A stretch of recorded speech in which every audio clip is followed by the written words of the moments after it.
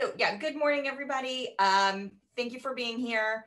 I'm not John Roncaroni. I decided not to change that because I don't know, John's doing a couple of these trainings and I'm doing some of them. So anyways, so I just want to be clear about the topics we'll talk about. I've mixed up my slides just a little bit for this year, partially because it's on a webinar format. And we're going to go over the basics of the UC pesticide policy and what it means.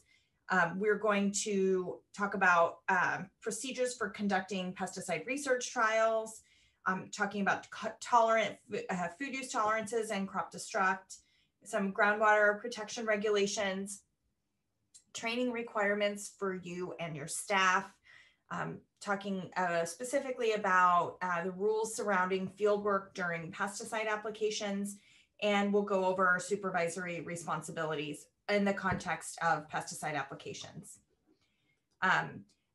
Towards the end of the training, if we have time, we'll take a vote on which of these optional topics that we want to talk about.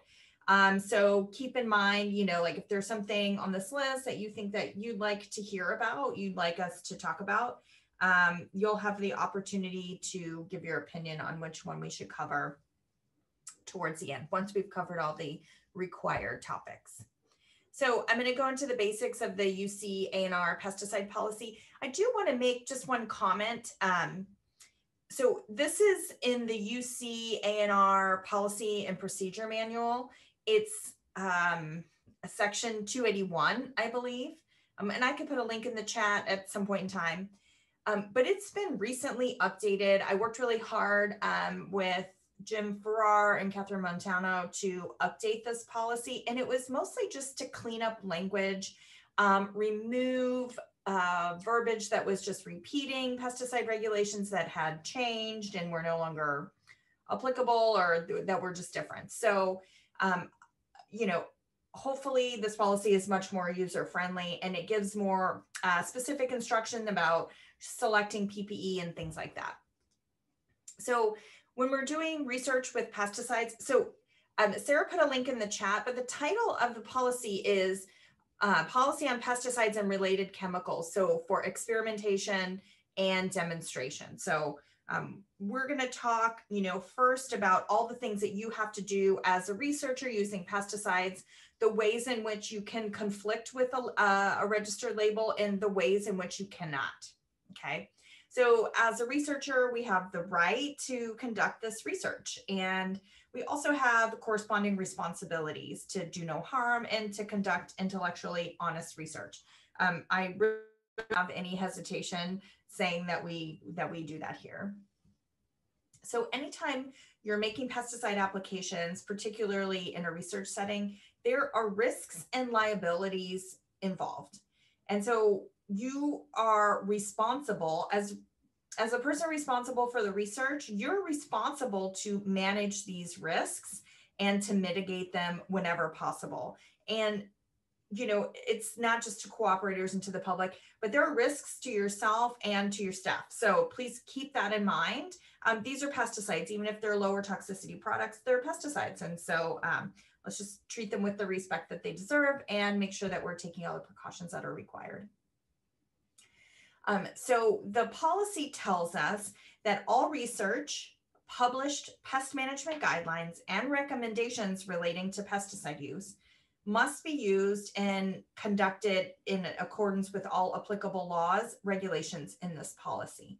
So there are laws, federal and state laws and regulations that govern pesticide use, and many of them we have to follow, right? Even though we're researchers. But this policy does sort of exempt us from a few things, but not everything. You still are going to have to do things like train your employees and wear the appropriate personal protective equipment, okay? But we're allowed to sort of go against the label in certain respects for the purposes of research. Okay. So the scope of the policy, it's ANR employees or UC employees who use pesticides for experimental purposes. It's actually not restricted to ANR employees because The policy does include ag experiment station faculty and personnel. So it's not just ANR, although a lot of this pesticide research is conducted in accordance with, in connection with ANR. But it covers you when you're doing pesticide research in any field test or even a field demonstration. So that does allow you to use experimental pesticides or registered pesticides in an experimental way. In a field demonstration, when you're trying to show efficacy or a new method to the public to encourage them. So the pesticide policy applies to us whether we're on campuses, field stations, research and extension center, or even off UC property when we're working with cooperators. And our cooperators can be like private growers, but they can also be public land like BLM or parks or something like that. So it's basically you're on UC property or you're on cooperators land. That's like two major distinctions. So technically the ANR policy does not include pesticide use in a greenhouse or a laboratory. So pesticide use in these facilities still have to follow federal, state, and local laws and regulations, but it's not, the use is not mandated by this policy. The use isn't, the rules and regulations about applying in a greenhouse or laboratory aren't covered in this policy. You can still do research, but here's the thing. It's just another, or it's like Brian Oatman's group that's going to tell you what you can and can't do in the lab and in the greenhouse. So if you have some specific questions on that, I might have to refer you to Brian. But basically, I was always told by my predecessor, Rick Melnico, that in a greenhouse or a lab, you treat your greenhouse like a lab. So however you deal with pesticides in your lab, that's how you're going to deal with them in your greenhouse. And they become part of your chemical hygiene plan. So whatever chemical inventory that you maintain, in that greenhouse, in that lab, then you would do the same in the greenhouse. And you treat pesticides like they are one of your other chemicals. I mean, pesticides are chemicals, they're just special. And so you still, all applicable laws and regulations still apply to you, however. But anyway, so sometimes it can be tricky because some people do research in a lab and then they move into a greenhouse and then they move it into a field situation. Hey, Lisa, we have one question about what if we'll be addressing pesticide application near schools today. I don't think that I have that planned, but if there's time, I'm happy to address it. I'll have to sort of search for that handout. I have a handout that might help you. Or we can talk offline about that. So if there are other people who are interested in talking about pesticide application in areas close to schools, then when we get to that poll towards the end, if that's not on the poll, I don't really remember at the moment because there's too many things in my brain, then I'll ask you to put that in the chat so then I can, get a sense for if there's a lot of people who want to hear about that, we can talk about that in lieu of one of the other topics. So thank you for that question. So the first poll, we're sitting here talking about pesticides. So what's a pesticide? Sarah's going to launch that poll for us. Okay, so the first poll is asking, which of the following are considered pesticides in California? And you can choose all of the responses that you see fit. So we have insecticides, adjuvants, pheromones for mating disruption, pheromones for monitoring pests, plant growth regulators, herbicides, fungicides, and clove oil. So which of those are considered pesticides in California?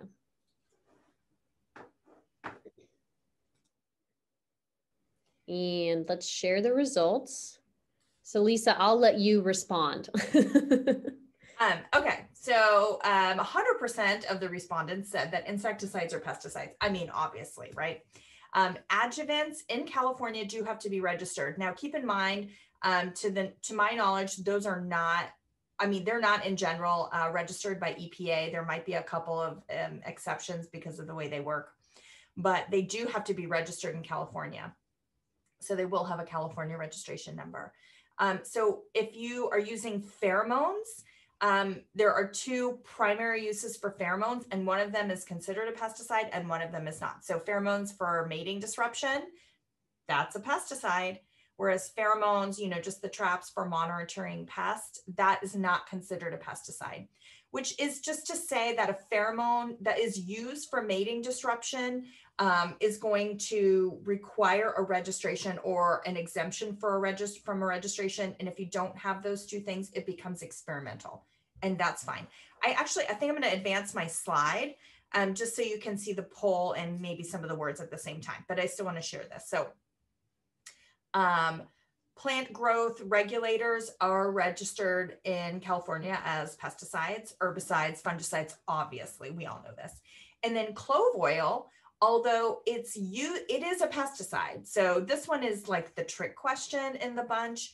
Clove oil, depending on how you're using it, it could be used as a pesticide, but it happens to be exempt, federally exempt from the requirement of a registration. It's one of those 25B products.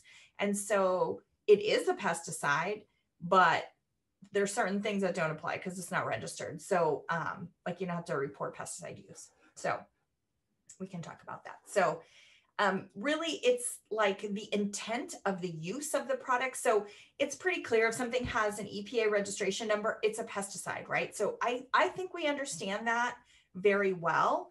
But then there are just these other nuanced things that are either based on intent of use or because we're in California, right? So again, adjuvants, not registered by EPA, but registered here in California, pheromones, plant growth regulators, and anything that's maybe not traditionally considered a pesticide, but that you're using it to kill a pest.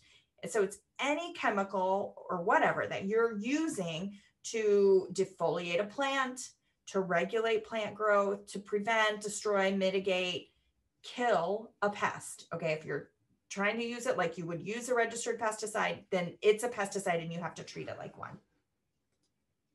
So some materials that are pesticides, as some people don't really realize that, Clorox, and then, disinfectants and sterilizers, for benches, countertops, COVID, those are all pesticides. I don't know if anybody's actually doing research on those. I mean, you can use them, it's fine. But if you're doing research with them, I just want you to recognize that they are pesticides and that you would have to treat it like such. Algicides, animal repellents, certain pheromones, as we mentioned. And so in general, for these uses to be, non-experimental and not in conflict with the label, everything that you do has to be supported by a label. And so if you don't have an EPA registered label and a California registered label that you're following all the instructions, that means you're likely using the pesticide in conflict with the label, which means it's probably an experimental use. And that's fine. You just have to make sure that you're following this policy when you do that. So Lisa, there's a question in the Q&A that's a great segue for that question. They're asking if the label is registered through APA, but not in California, can they do experimental research? Yeah, that's a great question. So if you do, and we'll get to that. I probably am getting ahead of myself, but I'll just skip through that slide when I get there. So if there is a pesticide that's registered by EPA, but it's not yet registered by California or not submitted for registration, whatever. If it's registered by EPA, but not here in California, it is considered experimental use, but it is still a little different. If you have a federal label, there's certain exceptions to certain things. So we'll get there, but it is technically considered experimental. Okay. Hey, Lisa, there's another question in the chat. It's asking, is alcohol considered a pesticide if it's used to disinfect pruning tools? Isopropyl alcohol, yes, it is. But Great. It's not, but my interpretation of that is it's not an experimental pesticide use. It's just a pesticide, and that's fine. You have to follow the label instructions. You need to wear appropriate PPE. You need to wash your hands, whatever. But it is technically a pesticide. It's, lots of disinfectants are, the active ingredient is isopropyl alcohol. and other things that you wouldn't necessarily consider a pesticide, but you're using it to kill probably microbes or germs or virus particles or plant pathogens or something like that. So it is, but my interpretation is that you're not using it in an experimental way. So just follow the use instructions. So an experimental pesticide can be a brand new pesticide, right? Okay, it's a numbered compound. We don't have any kind of label for it at all, right? That's clear. Or it could be like a new formulation. Somebody is developing a new formulation for the same active ingredient that is already registered in different ways, right? So new products containing old active ingredients, it's not just a numbered compound that's an experimental pesticide, okay? Basically, if no federal and California label exists, it is an experimental pesticide. Or if you have a label that's registered here in California, but you're not following the directions, right? So you're using it in conflict with the label, that means, and it's an experimental pesticide use, okay? And just to be clear,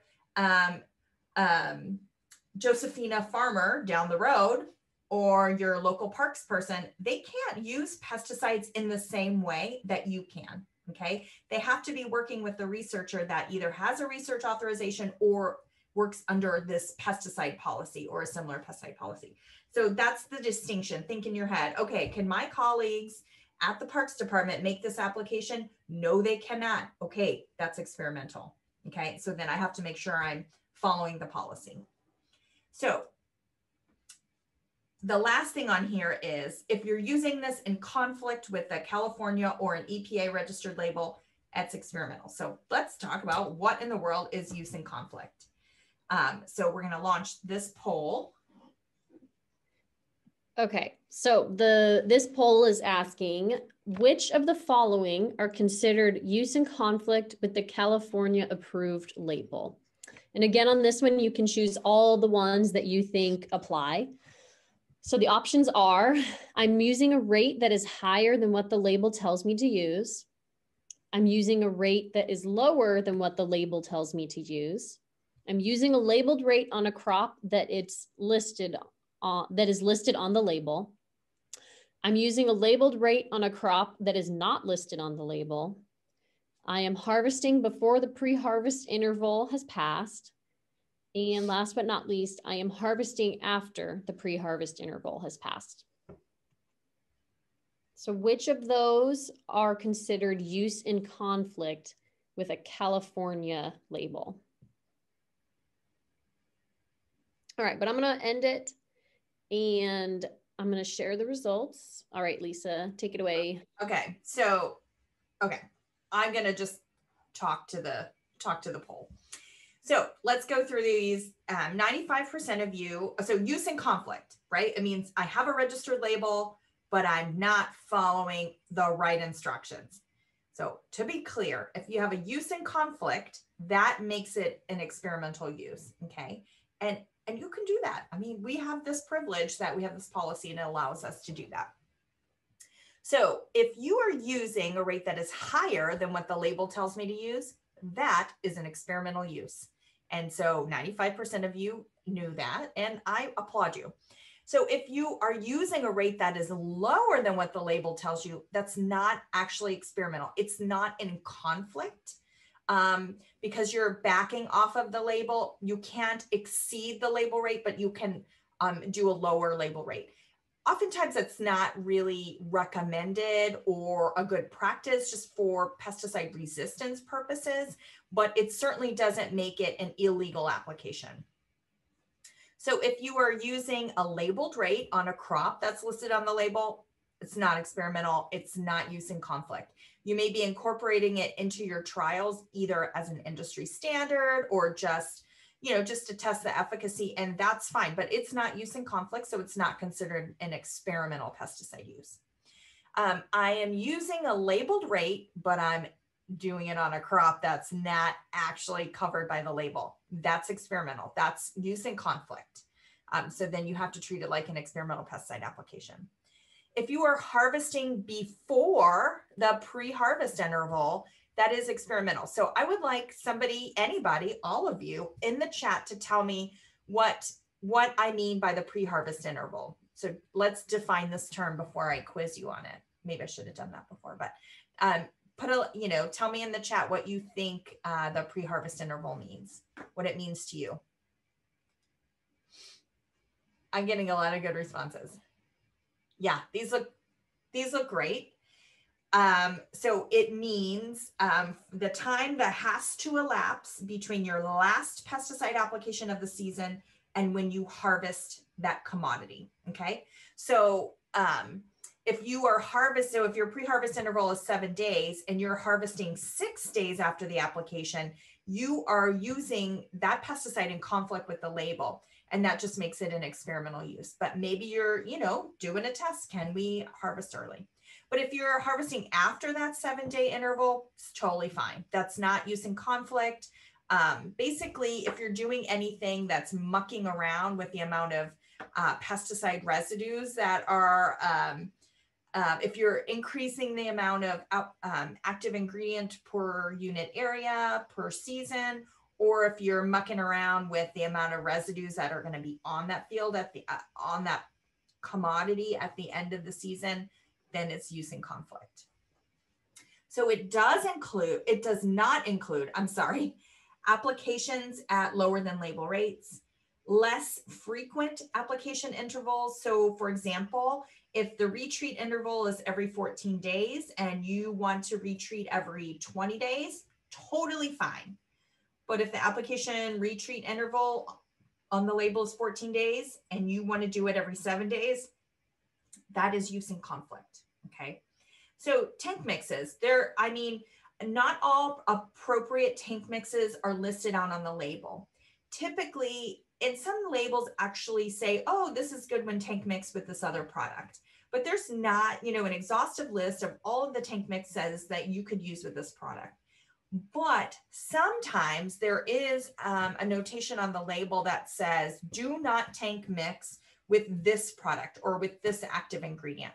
So if you decide to tank mix with something that's prohibited on the label, then that's use in conflict. But usually it's prohibited because there's some kind of like negative interaction between the chemicals. So I would really think twice about that. So if you want to use that pesticide against pests that are not on the label, it's actually not use in conflict. Okay. So if you have, this has happened recently with some citrus pesticides because the Asian citrus psyllid is a new and emerging pest. And so that wasn't necessarily on all the insecticide labels. So it's actually not use in conflict if you're following all label directions, including the label rate for similar insects. You can use it to target a pest that's not on the label. Okay. You have to just make some good educated decisions.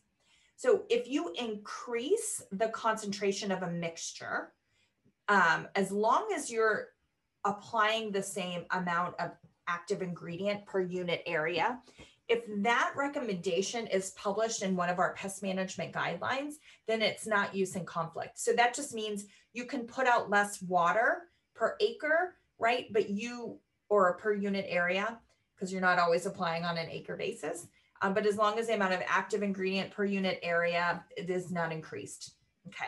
So any questions on use in conflict with the label? Is there another situation that we didn't cover that might be use in conflict and you want to talk about it?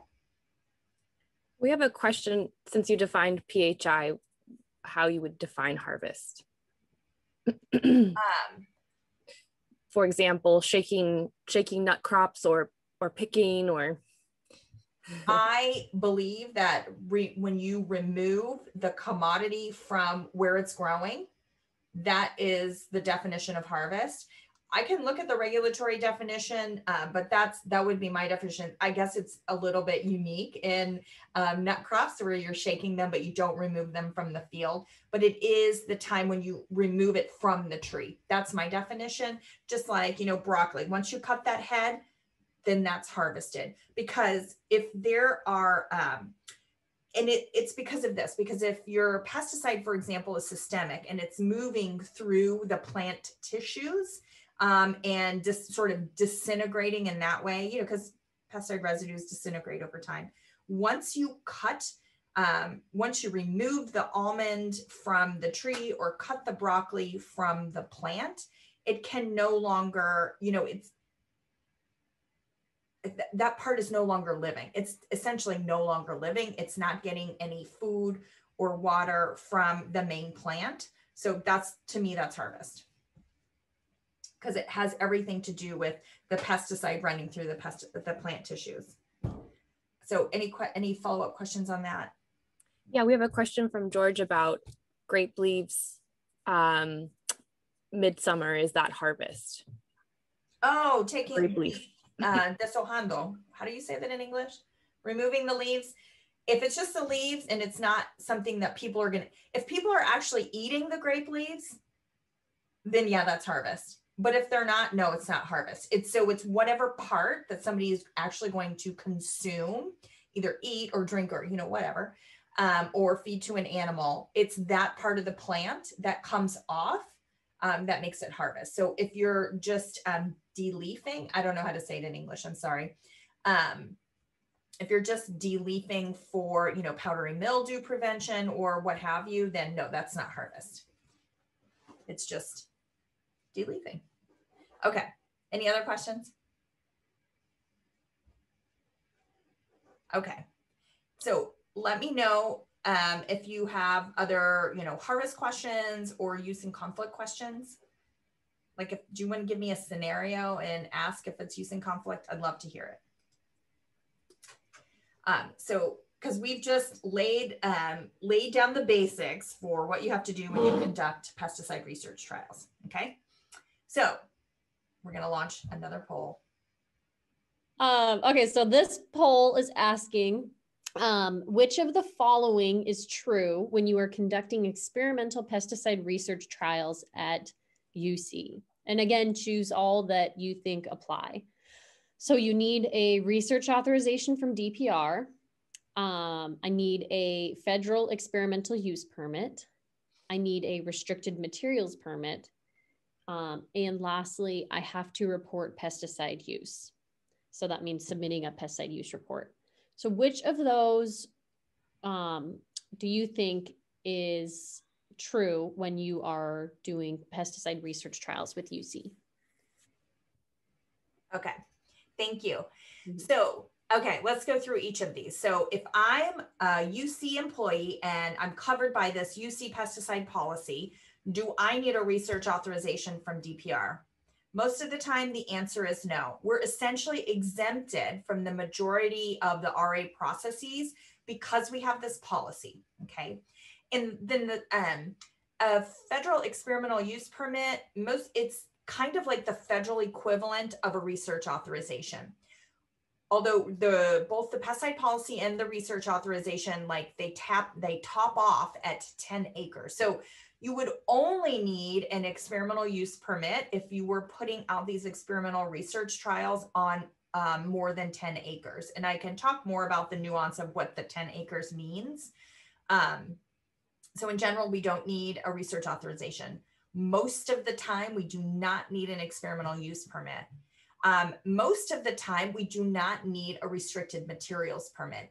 Technically, our policy exempts us from the requirement of a restricted materials permit if we are applying restricted material, if we're applying restricted materials. However, I've been informed it's very difficult to purchase restricted materials if you do not have a permit, which is exactly the way it's designed to be, because you don't want just anybody purchasing those materials. So what I've been told is that a lot of times the cooperator that you're working with will purchase the material because they have the permit, or a registrant will provide you with that material.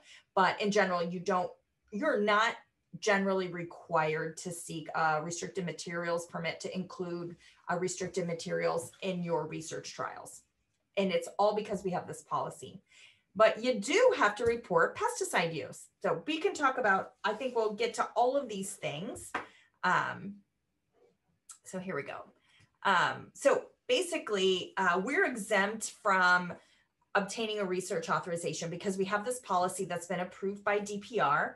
And as long as we follow all policy instructions and all of the laws and regulations that fall outside of this policy, as long as we're in compliance, then we don't need a research authorization. There are just like a couple of exceptions to that. And one is if you, and I don't think the exceptions apply to most people. One is if you're using genetically modified microbes as part of your pesticide trials, you have to get a research authorization. And if in some uses of groundwater chemicals, but we'll actually talk about that in more detail. So those are the two areas where you would have to get a research authorization, and you wouldn't be exempted from that. But otherwise, you don't have to go through the DPR process. We have our own process. I don't approve things. You know, the research authorization is requesting approval by DPR to do this research. And I don't like approve or deny. I just consult and I help you comply and do the right thing. So if we're a UC employee, for example, a lot of times at the recs, we're doing research applications, but we're also doing basic maintenance applications.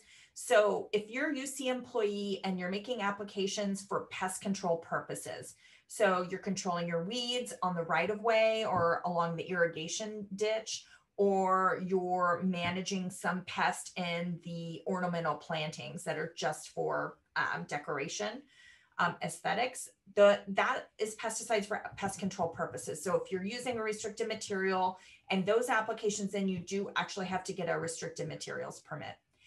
However, if you are conducting a research trial and you happen to be including restricted materials in those research trials, then you're not required to get a restricted materials permit for those purposes. So a reminder that experimental pesticide use can take many forms.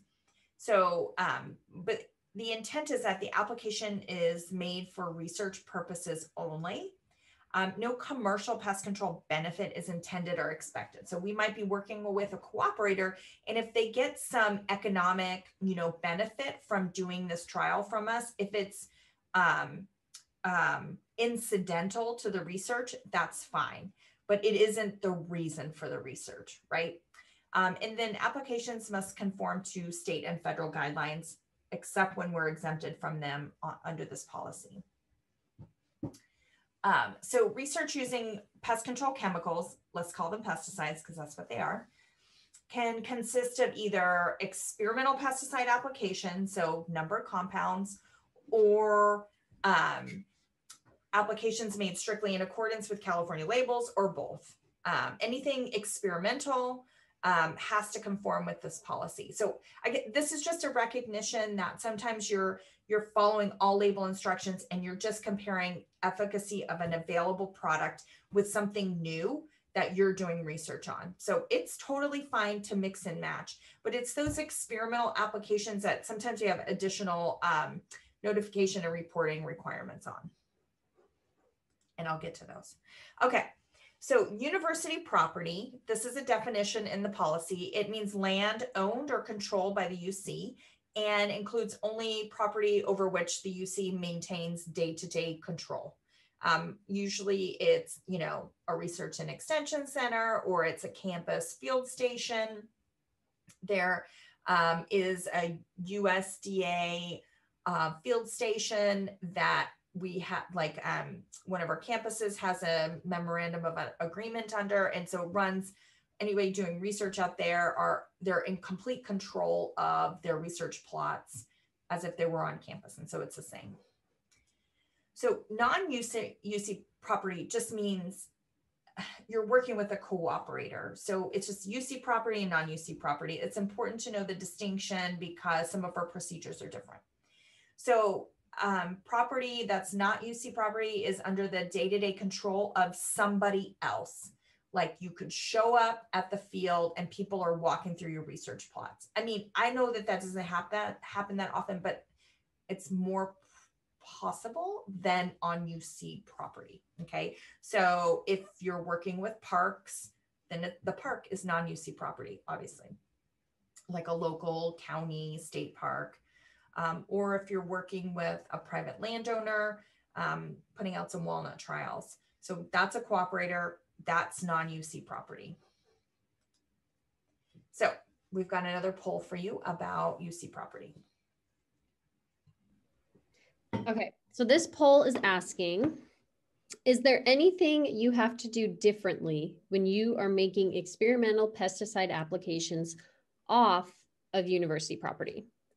So your responses are, you can choose one of these. So no, your procedure will stay the same whether you're on or off university property. Yes, you have to file an Appendix 1 when you are off university property. Or yes, you have to post warning signs when you are off university property. So which one of those do you think is the correct answer to the question? Is there anything you have to do differently when making experimental pesticide applications off of university property? Okay, wow, everyone responded. Great, that's awesome, thank you. Okay, I'm gonna share the results. All right. Okay, thank you. So the first question, I'm sorry. The first answer is no, my procedure is the same whether I'm on or off. That is not like 100% true. If you responded yes, so 49% of you responded yes, I have to file an Appendix 1 when I'm off university property, and that's the difference. And that's true. This is the correct answer, the second one. And then the third one, I have to post warning signs when I'm off university property. Here's the thing. When you're on university property, oftentimes you do have to post warning signs as well. So everything is the same except the Appendix 1.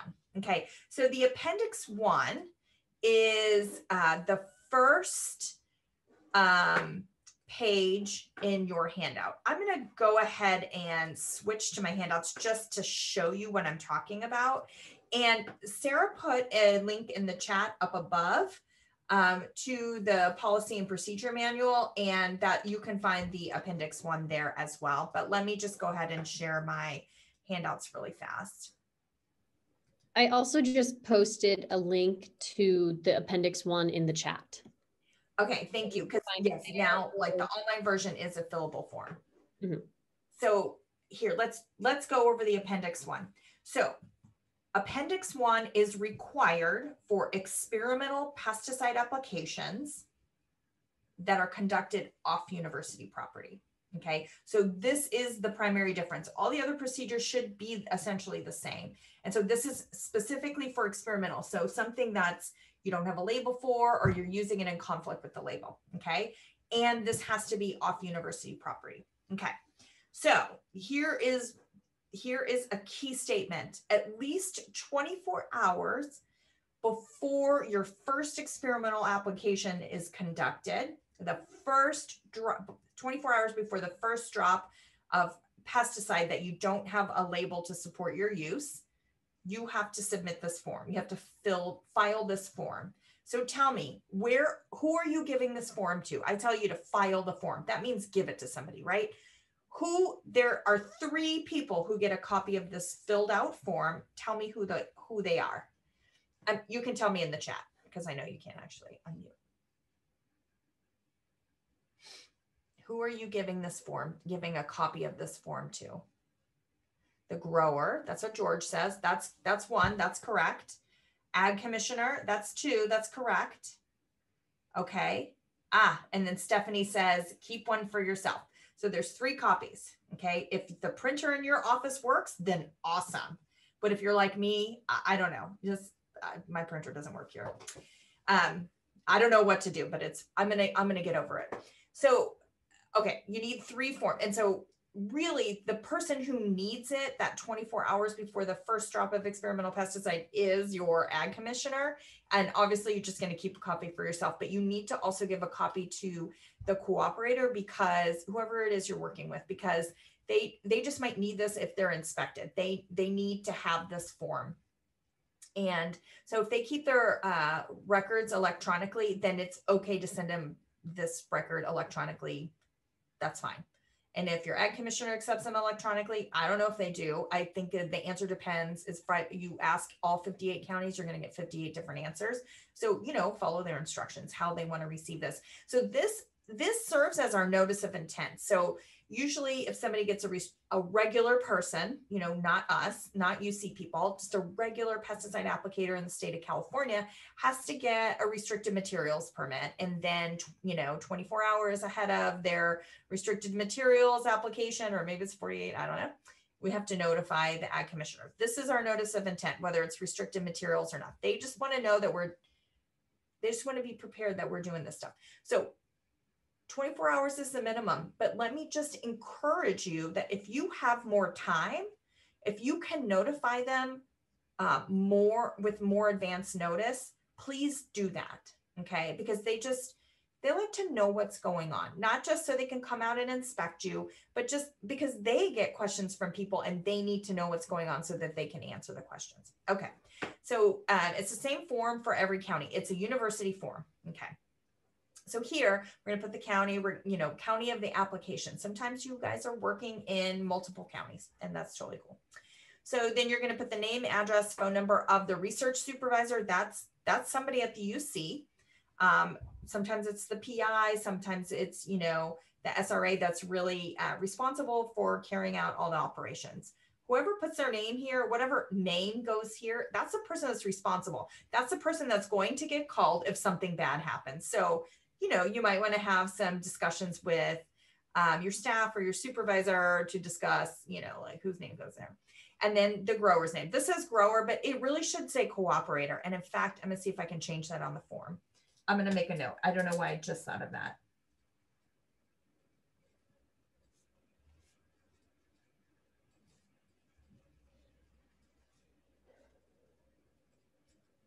Okay, thank you. And so their contact information. So somebody, whoever puts their name here, has to have a QAL or a QAC, and then you have to put that number here, okay? And let me just be clear, when we're making pesticide applications that you see, like experimental applications, we have to have a QAC or a QAL. You can't do experimental pesticide applications without a license or certificate. Let me just be clear. So somebody has to have that qualification, and then not everybody on staff who's involved in the application has to have this, but somebody does, and that person is responsible, okay? And then, so here it says you need to tell them the pesticides that are going to be applied, including product name, experimental number, or whatever information you have. And you can just attach that, like your trial list or something like that. Location of the trial and site ID number. So you're working with a cooperator. They should have a site ID number with the county. And so put that down there so that the ag commissioner can connect it with the piece of land where you're making that pesticide application. Size of the trial, commodity to be treated. So if you're not treating a commodity, then just put whatever you're treating. It's really the site to be treated. So if that happens to be a walnut orchard, say that. If it's a rice field, say that. Or if it's ornamental plantings, say that. Okay. So your anticipated dates of first and last applications. And then here, this is what's really important. You need to tell the ag commissioner, like, I'm doing an experimental pesticide application. Sometimes that means we have to do crop destruct, and we're going to talk about those rules in more detail, but sometimes we have to do crop destruct and sometimes we don't. Okay. So you need to tell them what your intent is. Like, I've determined the crop can enter the channels of trade. I'm not crop destructing. I'm going to destroy the crop because, I put out pesticides that aren't registered. Or if you have like a non-crop or a non-bearing crop, like a first-year vineyard, a first-year orchard, that it's just not bearing, there's no crop destruct to do, right? Okay, so you just got to tell them what's going on with the harvest situation, and then tell them the anticipated date of the harvest or the destruction, and then signature, and then some phone number. Okay, so any questions on this Appendix 1? Yeah, Lisa, we have a few questions in the Q&A, so I'll just go down the list. So the first question's from John, and they're asking, In urban locations such as a residential property, what is the site identification number? You would have to ask your cooperator. So they, like if they report pesticide use regularly, then they would have a site ID number because it's connected. I mean, I can double check that. maybe Sarah knows. She's helped me do some research into pesticide use reports, but I believe it's not just the ag applications that have a site ID, but it might also be like the landscape applications. But either Sarah or I will check on that. I do believe that they would have a site ID. And if they don't, it's whatever they use to report their regular pesticide use, because they're still reporting pesticide use. So like if you put out a trial on cooperator's property, they have to report that pesticide use, or you tell them what you applied and then they've put it in their report. So the Ag Commissioner is just trying to connect your Appendix 1 to their pesticide use report. Okay, so whatever it is that they use to identify, it could be a site ID, it could be something else, but we'll dig that up for you. Okay. So the next question is, do we need an Appendix 1 if we're doing a collaborative experimental pesticide trial that is sprayed by the grower? Yes, that's a good question. That's a good nuance. So if it's experimental and that grower is not applying for a research authorization, then that means you have to file this form. Okay. So if we're working under our policy instead of the research authorization process, then yes, we have to fill out this form. So you're responsible in some way. And hopefully the grower also has their QAL or QAC. That's my assumption. Okay. But yeah, that's a great question. Okay. And then we have a question about organic pesticides. So is DPR or CCOF, I don't know what that stands for, but is DPR or CCOF the agent to approve the registration for organic? It's always EPA and then DPR, EPA first and then DPR. So CCOF is the California Certified Organic Farms, right? And so that's a third-party organic certification body. They do not approve, they may approve or disapprove of pesticides for organic use, but they don't approve or disapprove of the registration. So many organic pesticides are registered either by EPA or by EPA and DPR. So if you have, if you are applying a pesticide that has an EPA registration number, then you do have to fill out this form. You have to, and you're using it in an experimental way. You would have to, fill out this form. You'd have to report the pesticide use. It's a pesticide. If it's organic or not, it's still a pesticide if you're trying to kill a pest. So it is, there's a slide in this deck. It might be one of the optional slides. I can't remember at the moment, but I talk a little bit about organic research trials. And so maybe can we hold that to the end, and I'll just make sure I talk about it.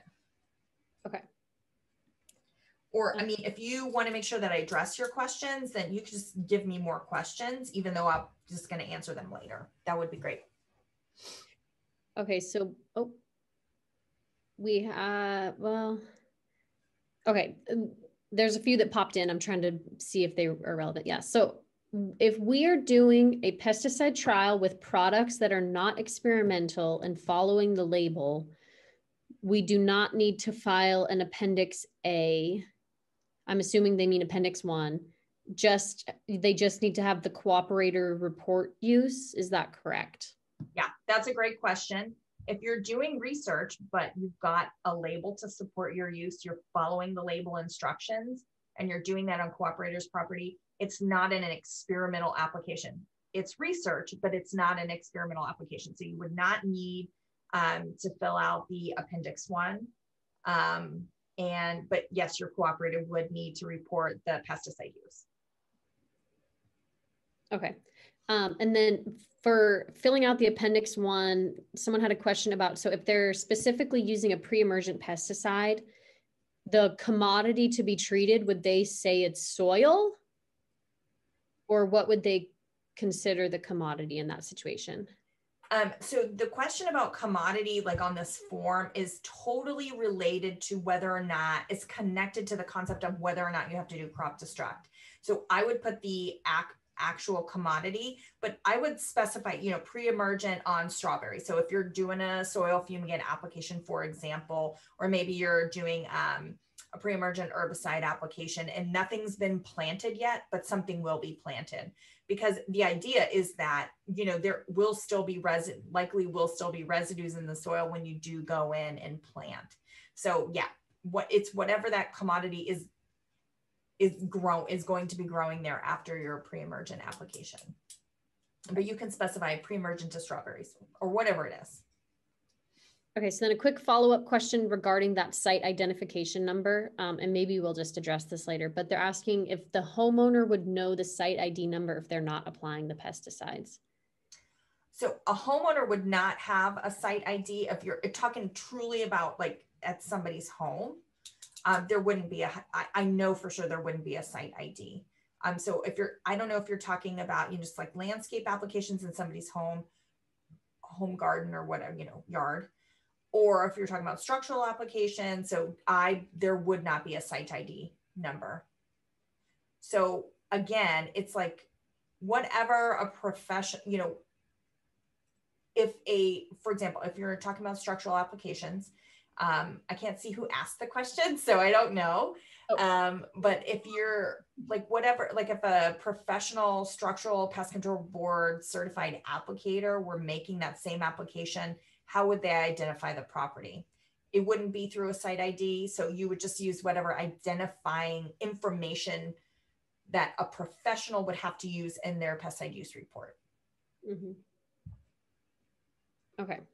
I think we're done with questions. So okay. Continue on. All right. So let me go back to my PowerPoint. Okay. Yeah, we talked about all that.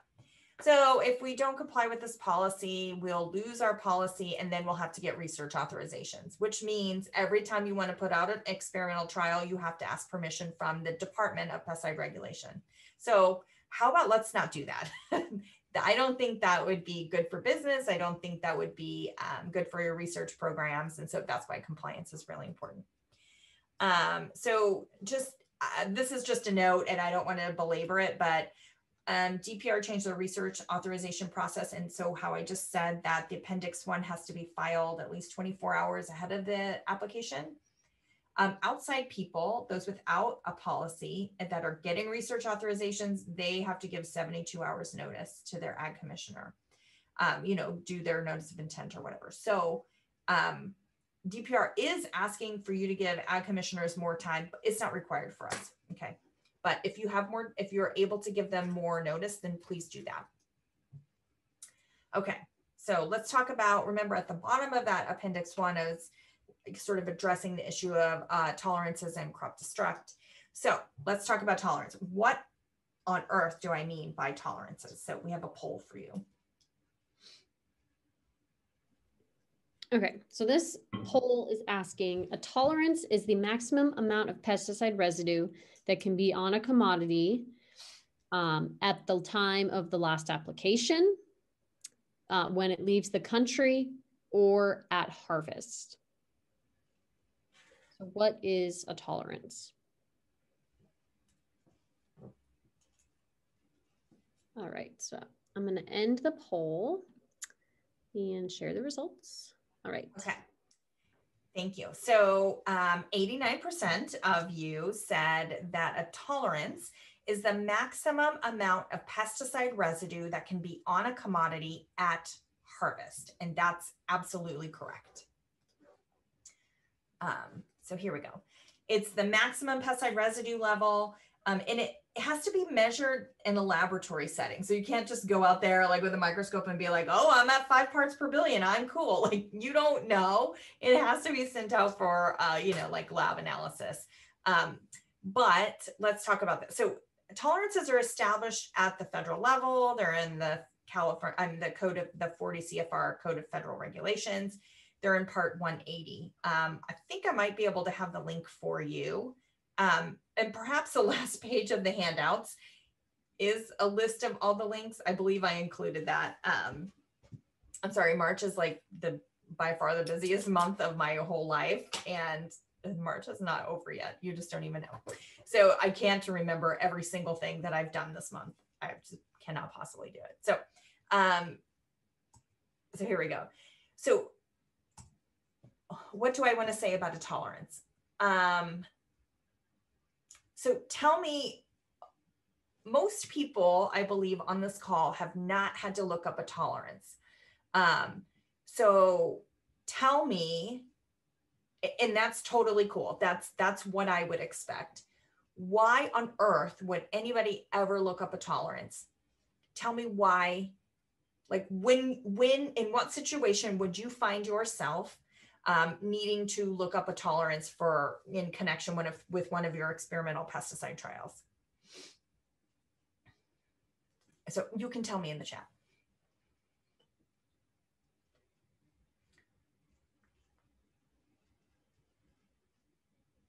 Okay.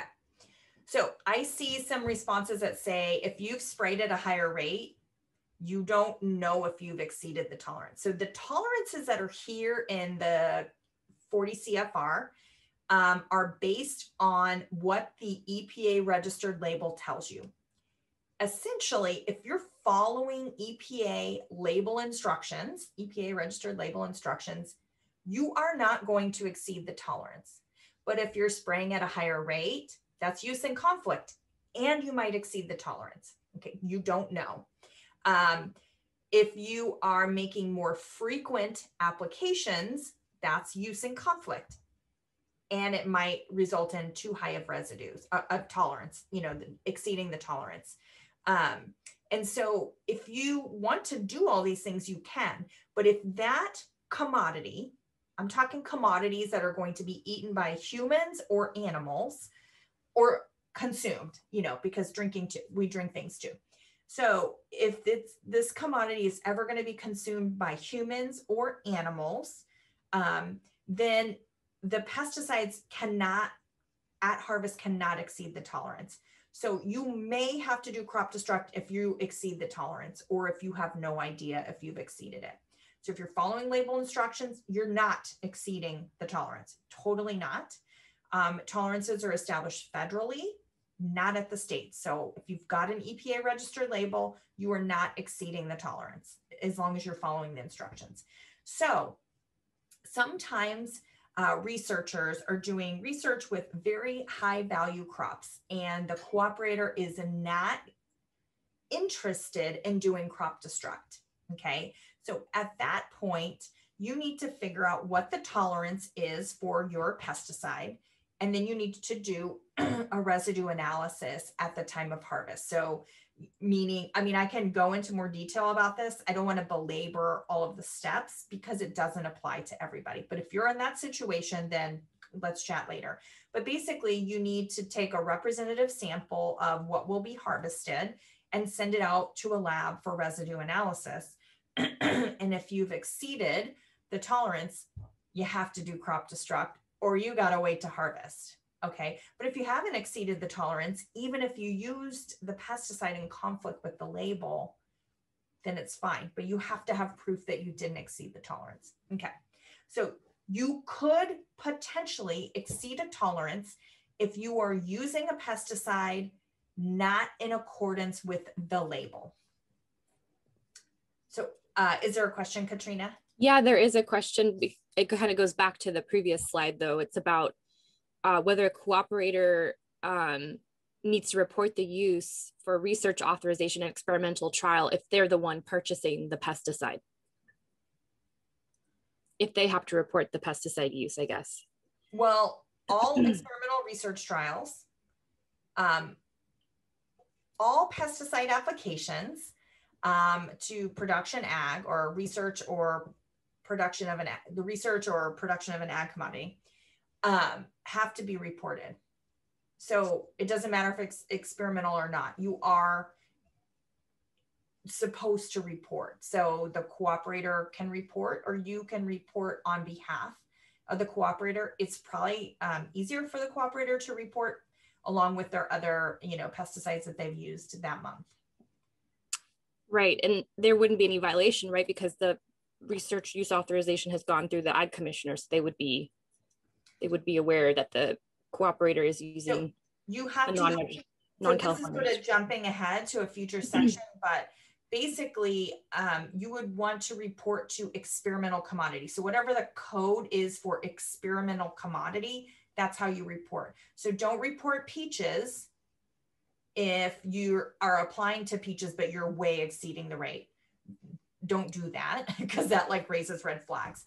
It would be reporting to experimental commodity, and then you report what pesticide you used and at what rate. Okay, and then there's one more question, but I think you're about to get to it. If there's no tolerance, then it is a crop destruct, right? Yeah, that's a great question. So if you have exceeded the tolerance, you think you've exceeded the tolerance, or there is no tolerance, you have to crop destruct. That whatever cannot enter the channels of trade. You cannot feed it to a pig. You cannot feed it to a cow. You cannot give it away. It cannot be consumed. It has to be destroyed. So one thing I did want to say about tolerances is that they're established by active ingredient. You're not going to look up a registration number here or a product name. It's by active ingredient. So I have here, I know that you can't see it well, but this is the tolerances for azoxystrobin, and then it's by tolerance, it's by active ingredient, and then it's each commodity. But I just want to point out something that so the different end uses of the commodity could have a different tolerance for the same active ingredient. So here it's like corn field forage has 12 parts per million. Okay, that's the tolerance. You don't need to remember that. Just for a second, remember it. But corn, field, and grain has a 0.05 part per million tolerance. Okay, so the end use of that commodity determines the tolerance. It's not all citrus. It's if you're selling the fresh citrus or you are juicing the citrus, that's a different tolerance. So you need to make sure that the specific end use of your commodity is on the tolerance list. And there are some pesticides that have an exemption from tolerance. They're mostly things like those things that are listed as, they're lower toxicity products. They're like clove oil and things like that. Okay. So commodities treated with any experimental pesticide for which there's no residue tolerance and there's no exemption from a tolerance, they cannot enter the channels of trade or in any way be made for use as a human or animal food or feed or drink. Okay. And you as a research supervisor has primary responsibility to ensure that the treated commodity is posted as experimental and also destroyed. So I want to address a comment that Luis made. So no, I think I already addressed it. So if you're not really sure if you've exceeded the tolerance because you're going against some label statements and it's a high value crop, you can send it out for residue analysis. And then, as long you got to keep the proof that you have not exceeded the tolerance, and then it can enter the channels of trade, even though you've used that pesticide in conflict with the label. Now, like your cooperator couldn't do this unless you were involved in the research trial. They can't just do this for their commercial, the commercial side of their operation. This is specifically because it's related to a research project. So destroyed means rendered unfit for utilization as human or animal feed. So one example is, burning the hay. But some people till it under or disc it under, or you just smash it, and like the IR4 program has their own special procedure. So it can't be used as animal feed just because you can't sell it or something like that. So if you have a plot, my assumption is that, you've got 12 plots in your trial, and maybe, 5 of them have an experimental pesticide because you're doing all different types of pesticide applications, right? So it's just, those plots technically that have to be destroyed. It's the ones that you don't have a tolerance for. But so the remaining plant parts, so if you've got a tree or something that just is never going to go away, it's a perennial, right? then there is this crop destruct tape. So, and then you can put that just on the trees where you're doing an experimental pesticide application. But you could also do it like, you know, put orange fencing and a sign around, you know, that area of the research plot that where you're doing these experimental applications that will be destroyed. So it's just, you have to be very clear, because whether we're working with cooperators or we're working on UC property, you have to make it very clear which plots have to be destroyed, because you don't want anybody coming out and like, oh, that strawberry looks good, I'm going to take it. No, they shouldn't be doing that anyways. But that's especially egregious if you're in an experimental situation where you don't have a tolerance for that, because you have no idea what the health implications are of that. Did you have a question? Yeah. Luis had a follow-up question on that note. He's asking, do only federally registered products have a tolerance? Yes. Mm-hmm. Yeah, that's a great question. So tolerances are established at the federal level. So they're not established. DPR does not have the authority to establish a tolerance. And that's why it's really hard to know what pesticides can be used, for example, on cannabis or on hemp. So cannabis is federally illegal. I don't know why I'm mentioning cannabis is going to open a can of worms, but no tolerances are going to be established on cannabis federally for a while. So that's why it's hard to use pesticides on cannabis. And then hemp, hopefully the FDA has some determinations to make, because EPA and FDA work together on these tolerances. Anyway, so with hemp, it's actually, you know, it's not an illegal commodity anymore. And so presumably tolerances will be established so that, you know, more pesticides can be used on hemp. But yes, that's the reason why hemp and cannabis are so complicated, because DPR doesn't have the authority to establish a tolerance, and they would never register something that's not already registered by EPA. They just simply don't have the authority to do that, except for something like an adjuvant, which is not required to be registered by EPA. So where was I going with that? What was the question? Oh, yes.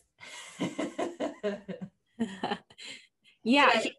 Did I address the question? I already forgot. I think you did. I mean, there's also, I think there's also the point that all pesticides need to be federally registered, right, Lisa? There are no pesticides that are only California registered, correct? Yeah, except for the ones that aren't required to be registered by EPA. Yeah, like adjuvants. Mm-hmm. Okay, exactly.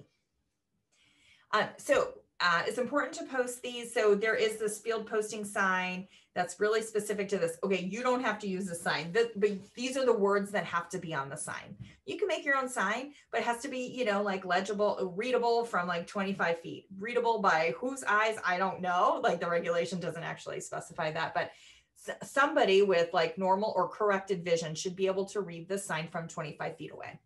And it has to be in a second language if that's applicable to the employees that could be potentially entering that area. So commodity treated with experimental pesticide, do not harvest. Okay.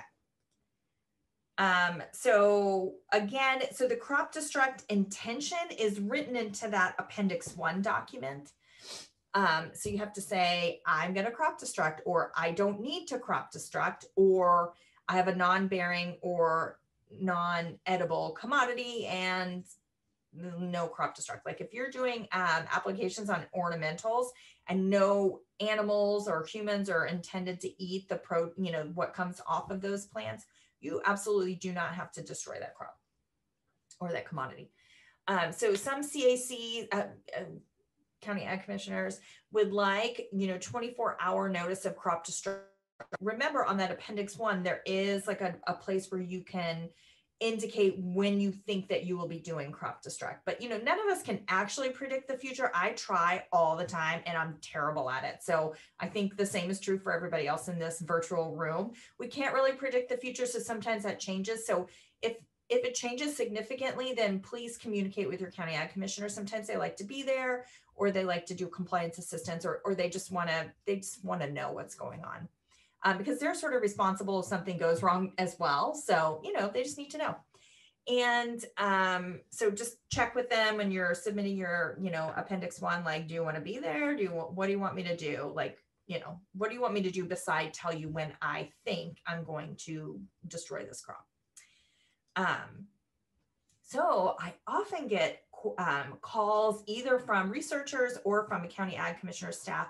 Sometimes there's turnover in the staff. So you might be working with a new person, or you might be new to this type of research and they're like, what the heck is going on? You can't do this research. You don't have an RA, research authorization, or you can't do this because it's against the label. This is an enforcement letter. It's a link to, a copy of the enforcement letter. Enforcement letter is a letter written by DPR headquarters to communicate some issue to the counties, to the county ag commissioners. And this very specifically communicates UC has a pesticide research policy. They are allowed to do experimental applications if they result in an exceedance of a tolerance that's permitted by law. Then they can do crop destruct, and that's what they'll do. So it is a communication tool. So sometimes you have to provide that to your ag commissioner staff if they're just unfamiliar with this particular process. They have big jobs. They have to, know a lot of things. So sometimes this is a thing that they may not know. So what happens if you are making experimental applications with a cooperator and you go out there and everything that you were supposed to crop destruct has been harvested? It's gone. Like, that's a problem, right? Okay, we can just recognize that that's a problem. So you need to, don't just like run away and like go off the grid. You need to get on the phone and start notifying people immediately. The most important thing here is that they be able to trace where that harvested commodity went and remove it from the channels of trade, because it is not safe. It is not necessarily safe for human consumption. We simply don't know because the studies haven't been done, and that's why there's no tolerance established. Or we do know and nobody would ever establish a tolerance because the human health effects are bad.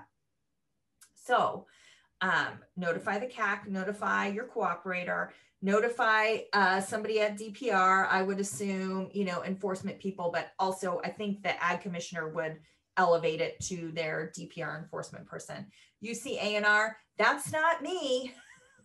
I would say that that's probably Brian Oatman. He might tell you it's me, but I'm going to tell you it's Brian Oatman, because I really have no authority to do anything. I just tell you guys what to do, but I can't make you do it. So maybe Brian can, I'm not sure. And then if you're on a campus, then notify your department chair. And if you're in a county, then notify your county director. So, I mean, you can keep me in the loop, but I don't know, like what's most important is that we remove that harvested commodity from the channels of trade and that it gets destroyed. So I haven't been here for 17 years, but I've been doing this job for probably this part of my job for like 8 or 9 years. And this list precedes me. So for the last 17 years, no known violations. I mean, I don't want to hear about it if it's in the past and I can't do anything about it. So I don't want to know. But let's just keep it at this. I would love nothing more than to next year change this number from 17 to 18. So food or feed treated with pesticides that are registered for application on the test site and applied at or below the registered label rates can be harvested and allowed to enter the channels of trade, as long as you've followed all label and state regulatory conditions. Okay. So basically, if you've got a registered pesticide and you're following the label instructions, you're fine. You're not going to exceed the tolerance. I do have one poll for you. I forgot to say, we're going to take a break in just a few minutes. I want to get through this section and then we're going to take a 5-minute break. So we're going to launch this poll. Okay. So this question is asking, you are using a pesticide that is registered by the US EPA, but is not registered in California. You're following all label instructions. Do you need to be concerned about exceeding the tolerance? Yes or no? And I couldn't remember who in the chat, or there's a lot of Johns in the poll or on the webinar today. So The John who was asking about site ID numbers, I responded to your question in the Q&A, but I don't know if it notified you. So just thought I'd put that little plug in right here. What is the answer, Sarah? Well, I asked for a little more clarification because I wasn't totally sure, but basically if you're doing non-production ag pest control, a site ID number is not required. It's only for production ag. But even though a site ID number is not required, you do need, like the business or the individual applying that pesticide needs an operator ID number, which is the number you put on your pesticide use report. And that's probably the number you would be putting on any other paperwork or authorizations that are connected to you and your research or your pesticide use.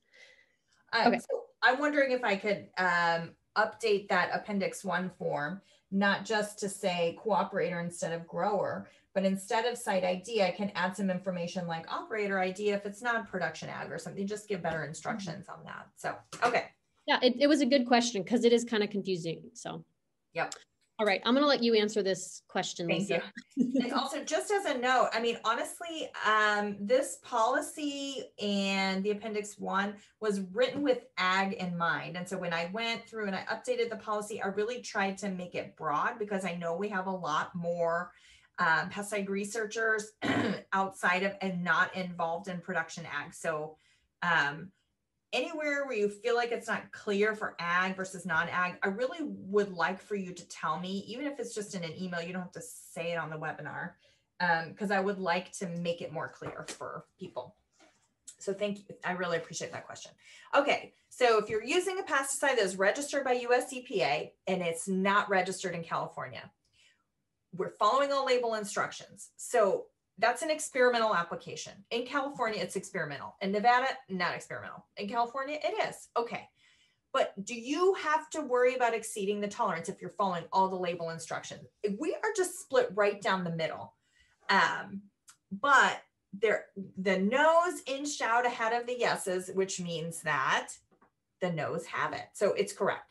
So basically, because tolerances are federally established, if it's not registered in California, it's just the EPA label that you need to follow in order to avoid exceeding a tolerance. So if something is registered by EPA but not in California, it's experimental, right? But you can still harvest it and it can enter the channels of trade. You're not going to exceed a federal tolerance if you're following the federal label instructions. So any questions on that? Sometimes that throws people for a loop. Okay. Basically, if you're following the federal label, you're cool. Or if you're following the label, you're cool. Okay. So pesticides that are applied above label rates, that, wait, what am I saying? Experimental applications may include those that are above the label rate. And so if you're doing that, or if you're shortening the PHI, or if you are shortening the retreatment interval from what the label says, then you have to worry about tolerance. So if you are using this in conflict with any label registered by EPA and or California, then you do need to worry about the tolerance. And then you could either crop distract or do a lab analysis to ensure that you haven't exceeded the tolerance. Or you can search in the tolerance exemptions. You might be exempt from a tolerance.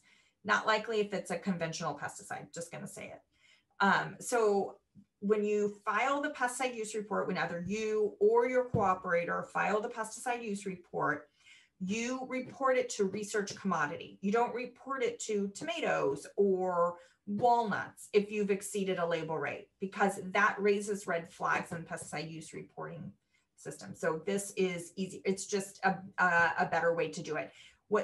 The reason behind the pesticide use reporting requirements is really to see how much pesticide we're putting out in the state of California. Okay. It's not tied to they just want to know what pesticides are being applied. Okay. That's what they want to know. So you research commodity instead of what you actually applied it to.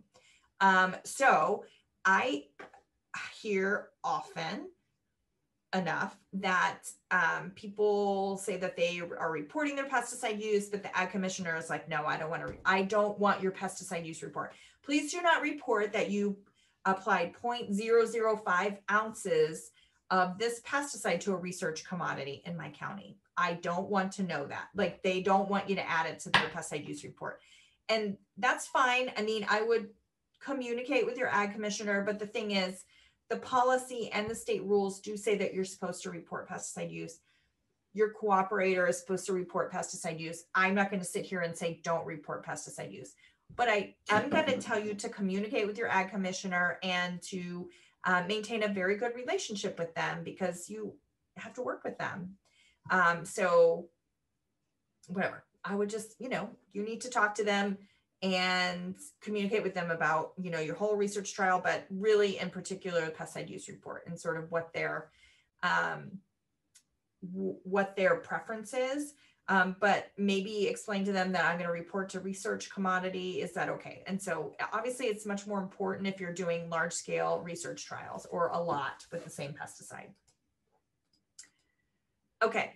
I think there's like just a couple more slides in this section, then we'll take a 5-minute break. So maximum residue levels are basically the international equivalent of a tolerance. It's the amount of residue that's allowed on the harvested commodity. So like Japan may have a different tolerance level than the United States does, which might be different than the European Union countries. Okay, so just keep that in mind. I don't know if I have another poll here. So US tolerances and MRLs may not be exactly the same. Okay, so yes, let's go to this poll. Trying to remember. Okay, so this one is asking, wow. Okay, my brain wasn't going to my mouth. There we go. When do you need to worry about whether or not you have exceeded the MRL, the maximum residue level? Shouldn't have tried to, that's correct, right? Yes, maximum residue level. I'm sorry, I should never put an acronym in the question. No, that's okay. I started saying it and then I started second guessing myself. Okay, so when do you need to worry about whether or not you have exceeded the maximum residue level? When you are working with an export commodity, when you are preparing for an inspection, or you don't need to worry about the maximum residue level. Which of those is the correct answer? All right, pretty much everyone's responded. Oh, perfect, everyone responded. Nick time. Okay, so 93% of you know that MRLs are important when you are working with an export commodity. Okay, so they may be more strict than our US established tolerances, which is to say you could be following all label instructions and you won't exceed the tolerance, but you still might not be able to export it to some other country. So if you are working with a commodity with a cooperator who exports their product, then you need to be very aware of what the MRLs are. Or maybe, the thing is, your cooperator is going to be aware. They're going to know what pesticides would cause them a problem with exporting, but it's really good to communicate that. So the global MRL database is now part of Bryant Christie, whatever that is, but they maintain this database. And so I think I did this for chlorpyrifos. So you can look up the commodity, the active ingredient, and then the markets. I hope that you can see this, but I've got nuts, nut, almonds. The pesticide is chlorpyrifos, is active ingredient, so it's not by product or registration number. And I've checked off the markets for the EU, Japan, Codex, which is an international standard that some countries accept and some don't. So it might be, like completely irrelevant. And then Korea. Okay, so I go here and it's here. So chlorpyrifos applied to almonds, the federal tolerance is 0.2. Is it parts? I'm going to assume parts per million, but I must have cut off the screenshot. So it's 0.2 parts per million. But the Codex, EU, and Korea have an import tolerance of 0.05 parts per billion. So they don't accept as much chlorpyrifos residue on their commodities. Japan is equivalent to the United States. Okay, so you would need to know at harvest if you've exceeded, you know, the MRL in addition to, you know, the tolerance. But this is only in certain circumstances. Okay, so this is a good time for us to take a 5-minute break. I think by the time I stop talking, it'll be 10:42. So let's come back at 10:47. And if you have any questions, just keep putting them in the chat and in the Q&A. And so let's come back at 10:47.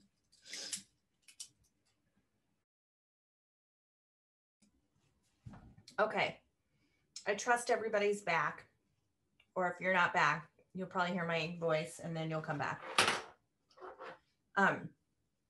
So I want to talk about groundwater protection, but as it relates to the policy. So earlier we talked about the research authorization and how for following our policy, most experimental pesticide uses do not require a research authorization from DPR. Special permission from DPR to do some research. We don't have to request it. There's two situations in which we do.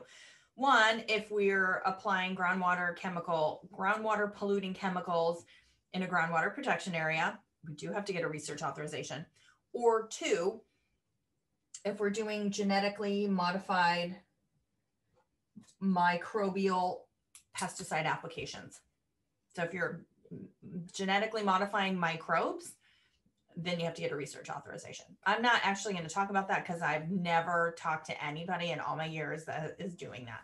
But I do want to talk about groundwater protection and how to know what are the groundwater polluting chemicals and how to know if you're in a groundwater protection area. Okay. So I just said all of this. Okay. So there is a list of herbicides. They're soil applied herbicides. They're in the California Code of Regulations, section 6800. There's two lists of pesticides in that section. The A list is those that are known to be found in groundwater. Like we're going to be finding if nobody applies a single drop of atrazine from now until the end of time, we will still be finding atrazine in our groundwater. It's just there. It's going to be there forever because it leaches, and that's all there is to it. Even if you, anyways, it's just easier to leach. It's very persistent and somewhat soluble. Anyway, so these are pesticides that we know are going to make it to groundwater. So we restrict them in groundwater sensitive areas. Okay. There's also a B list, and they're not restricted, but they're active ingredients that we think are probably going to end up in ground or surface water if we're not careful. And so DPR reserves the right to monitor for the 100 and something active ingredients that are in the B list. But that's all I'm going to say about the B list. Let's focus on the A list. Okay. Because these are like the real deal here. So if you are applying any of these active ingredients in a research trial, in a groundwater protection area, you are not exempt from a research authorization or a restricted materials permit. So you no longer get those exemptions. I don't believe anybody is doing this, but this is good information, even if you're not including these active ingredients in your research trials, because it could be really good information for local growers or what have you. So these are pesticides that, because of their chemistry and because of the way that they're applied, they're soil applied, they're directly to the soil. They're probably somewhat soluble, and they're persistent, meaning they last in the environment for a long time. So unless you do a superb job of water management and management of your application, they're likely going to end up in groundwater. They just are. So certain counties have groundwater protection areas, and this is a California law or a California regulation. This isn't an EPA thing. And so based on the environmental factors of that area of land, DPR has determined if that, square of land is prone to contamination or not. And if it is, then it's a groundwater protection area. It's just a combination of looking at depth to groundwater and the soil characteristics. Okay, so if you go to this website, I just go to Google California groundwater protection areas. It just takes me right where I want to go. And I click on one of these two. I can't remember. This one, oh, this one's a different color. So I think this is where I went. Groundwater protection area lists. And then you get a list of counties that have a groundwater protection area in them. And then you click on your county. And in this case, I clicked on Riverside County. So the grayed out sections are not Riverside County. The white background is Riverside County. Okay. And so anything that, okay, these maps, I have to step back just a second. These maps look just a tiny bit different. They're harder to read. So they've made that improvement to make them harder to read because we love that. But so I kept the old map because it's just easier for me to see the color coding on this map. But anyways, you'll notice that there's some areas of this county are not white, right? They're yellow, blue, or orange. But they're squares. You know, anybody want to guess why these are squares? So I'll just tell you. If you want to guess, put it in the chat. But they're squares because, you know, it's township range and sections. So these squares are like the 1 mile sections, okay? So anyways, somewhere, if your section is coded a color, for example, if it's yellow, that means you're in an area that is prone to leaching. If you're blue, means you're in an area that is prone to runoff. And if you're an orange, you're in an area that's prone to runoff or leaching. Okay. I don't know why the third color isn't the combination of the first two colors. I mean, if you ask me, that's how I would do it. But anyways, I'm a little stickler for colors. So if you go to this groundwater protection area site on DPR and you look at this map and you're like, oh, I'm in this square and it is yellow. Not everywhere in that square is actually a groundwater sensitive area. It really just depends, you know, on the soil and then the depth to groundwater. So if you find yourself, for example, in this area right here, then you would need to go to your County Ag Commissioner's office and request a more detailed map. So if your research plot is in one of these squares, you have to ask for a more detailed map. And if your research plot happens to be in that actual groundwater protection area, then you cannot apply any of these pesticides without a research authorization and a restricted materials permit. Okay, because these are known to reach groundwater, and these are landforms where groundwater is very sensitive to contamination. Okay, well, obviously, and surface water as well. So any questions on the groundwater protection part of our policy? I'm going to skip ahead a couple slides because I said this already. Okay, so if there are no questions on groundwater protection and how to know if you're in a groundwater protection area, I want to move on to supervisor responsibilities, and we have some definitions in the policy. So a supervisor, according to this policy, is not always like the person who signs the timesheet, okay? It's an employee of the UC working as a researcher, project leader, principal investigator, or just a designated person responsible for this research project. If you are supervising this research project, you are the supervisor for all intents and purposes of the people working on that research project. So sometimes they are your direct report and sometimes they're not, right? And sometimes I know we have county employees who are working for many people. Okay, so you may be their supervisor on your research projects, but then they may have a different supervisor on different research projects that they do work on, okay?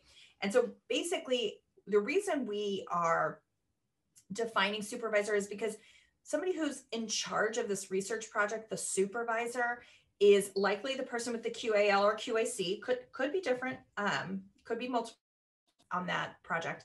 But also you're just responsible for making sure the employee is protected in the way that they are supposed to be protected. Okay. I know that our supervisors are also employees, but you're kind of in charge. So you get to determine if you give yourself the protections that you deserve or not, right? So a supervisor is responsible for providing a safe work environment and providing training to people that are working on this project under their direction.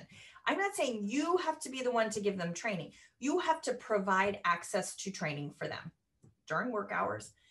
You need to ensure by training your staff and by supervising this application that pesticides are used in accordance with state, federal laws, regulations, label requirements. So you are responsible, okay? You can delegate some of your authority, but you are the one who needs to be able to check off that list. Yep, I did this. Yes, I did this. Yes, this is being done. Okay. So supervisors are required to make sure employees are aware of the hazards of the chemicals and pesticides being used for experimentation. Okay. And you can use the pesticide label as a guide to employee training required. But if you don't have a registered label, you should have a safety data sheet. So now, because of our worker protection regulations, we have to have a label. If you have a label, you have to have the label, right? But we also have to provide access to the safety data sheets to our employees, even if we have a label. And even if we're following the instructions on the label, the safety data sheet gives safety information, long-term health information, right? It has some information that the label does not have. So we always have to provide our employees access to the safety data sheets for the pesticides they're applying and coming into contact with. And then if you don't have a registered label, then you have to, your SDS is your guide for first aid, for PPE, for just all kinds of things, okay?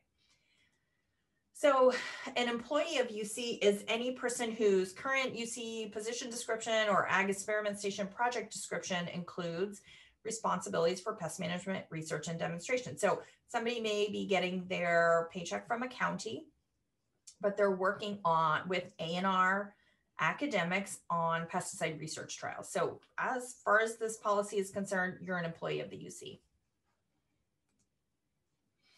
Oh, I just already said that. I said that. So just in general, the supervisor shall meet the requirements for state regulations. So working alone with pesticides, that's where that question came up last time. This is not in the policy per se.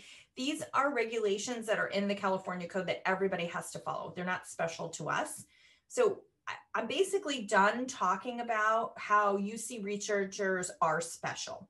From here on out, not really. So from here on out, I'm going to talk about what everybody has to do, including us, and I'll point out where we're a little bit different. So from here forward, I'm talking about what everybody has to do, including us, and I'll point out the exceptions, okay? So we have to have a clothing change. These are just regulatory sections that we're simply not exempt from. And they're all related to safety of employees. So let's talk about personal protective equipment, because as a supervisor, if you're making the application, you need to wear it. If you're supervising other applicators, you need to make sure they have the appropriate PPE. So I don't know why it says poll 4. I'm very sorry.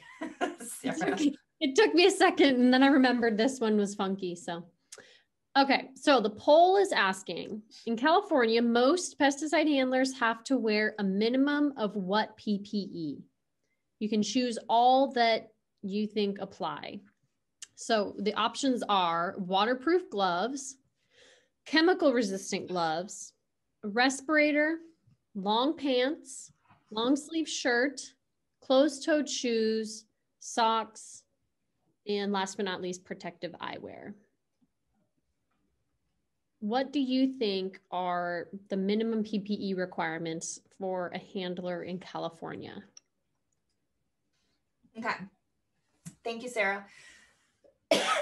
So I wonder, I might just go to my next slide. I don't know. Let's go through this. I want to give you the answers in this format, and then we'll reiterate. So waterproof gloves are not minimum requirements. It's chemical resistant gloves. Okay. Chemical resistant gloves are waterproof, but not all waterproof gloves are chemical resistant. Okay. So it's chemical resistant gloves. So respirator is not always required. That's only required if the label indicates.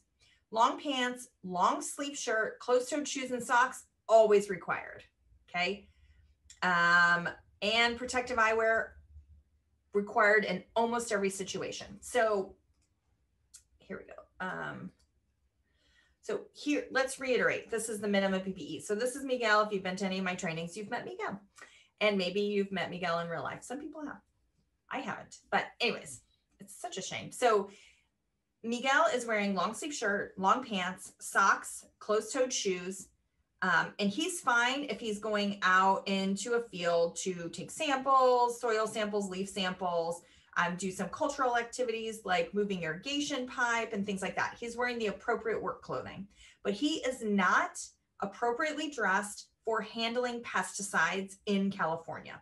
Okay. So he needs to also add chemical resistant gloves. I've pictured nitrile gloves because we all recognize them, but it just depends on which gloves. Okay. The gloves you wear depend. And protective eyewear. So for almost every single handling task as an employee, you need to be wearing everything that Miguel's wearing, not the exact same thing, you know, choose your own style, but also protective eyewear and chemical resistant gloves. Okay. So this is found in section 6738 of the California Code of Regulation, which is exactly to say, that sometimes the minimum requirements for PPE in California are not found on a pesticide label. These labels are usually registered in California, but there's not a California specific label. They don't put all of our California specific regulations on a federal label, simply not there. So you have to follow at a minimum what the label says, and then you have to follow what the California code says if it's different.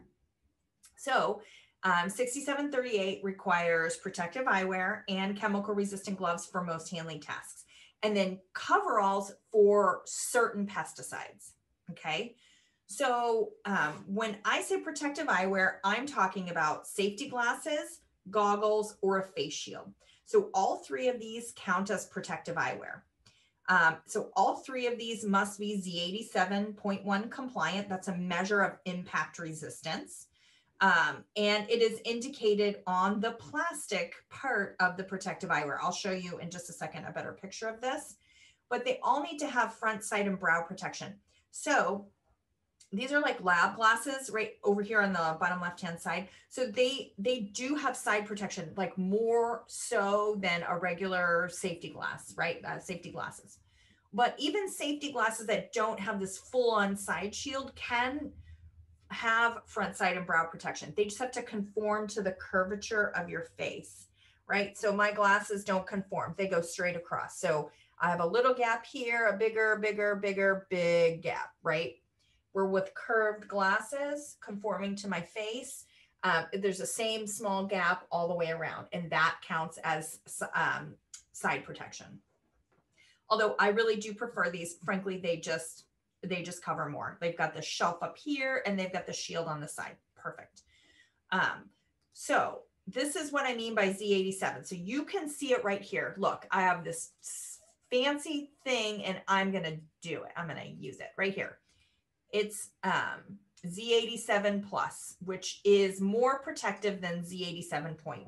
Okay. So it is raised lettering, but it's clear lettering on clear plastic, which is not easy to see. And so you can feel around, but look, there's other raised lettering right here. It's the brand name. So it doesn't tell you anything about it. It's impact resistance. And there's other letters that I found that are raised on the thing. So you have to be sure that it says Z87 plus or 0.1. And when you purchase your protective eyewear, you should be able to see in the technical specifications of the eyewear, like the product details, it should tell you if it's Z87.1 or plus or something else. Okay, so let me go back to this. So, so if your label doesn't say anything about protective eyewear, you get to choose which one of these you use. If your label just says protective eyewear, again, you get to choose the best situation for you, the best choice for you. But if your label specifies goggles, you cannot wear safety glasses. This is like the hierarchy of protection, essentially. So if they say goggles or face shield, you can't wear glasses. If they say face shield, you can't wear goggles. Okay? So if it's specified on the label what protective eyewear, what specific protective eyewear you have to wear, then you have to wear that. If not, then you get to choose. So when I say chemical resistant gloves, I'm talking about gloves that are made of any of these chemical resistant materials. So give me a second here. I wanted to change the color. I can't. I mean, I can, but I don't know how. Here we go. So any of these, I told it to make it red, but it did not listen to me. Okay. So any of these materials listed here are considered chemical resistant. So laminate, oh, I don't have my gloves in here. I'm sorry. Are the Silver Shield, they go, the spaceman gloves. Butyl, usually they're black, but not always. Nitrile, you guys are familiar with that. Neoprene are chemical resistant gloves. Natural does not mean natural fabric. It means natural rubber, because many of these are in this list are synthetic rubbers. So they just didn't take the time or space to add natural rubber. And you know your gloves are natural rubber because they smell like rubber. And your hands will smell like rubber for days later. Polyethylene is a chemical resistant material. Polyvinyl chloride and Viton. So here, this is very important. All but laminate and polyethylene, okay, these two are actually barrier materials. They're not great with dexterity, but they are a complete barrier to absorption of liquids. So they are not required to have any minimum thickness, whereas all of the other chemical resistant materials on this list have to be at least 14 mils thick. So laminate, any thickness. Polyethylene, any thickness. Everything else has to be a minimum of 14 mils or thicker. But some of you wear, oh shoot, sorry. Some of you wear disposable gloves. Oops, I'm not gonna get there yet.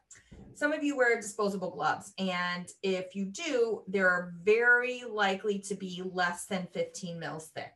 So you can wear them if they're made out of any of these materials. Usually they're made out of nitrile or neoprene.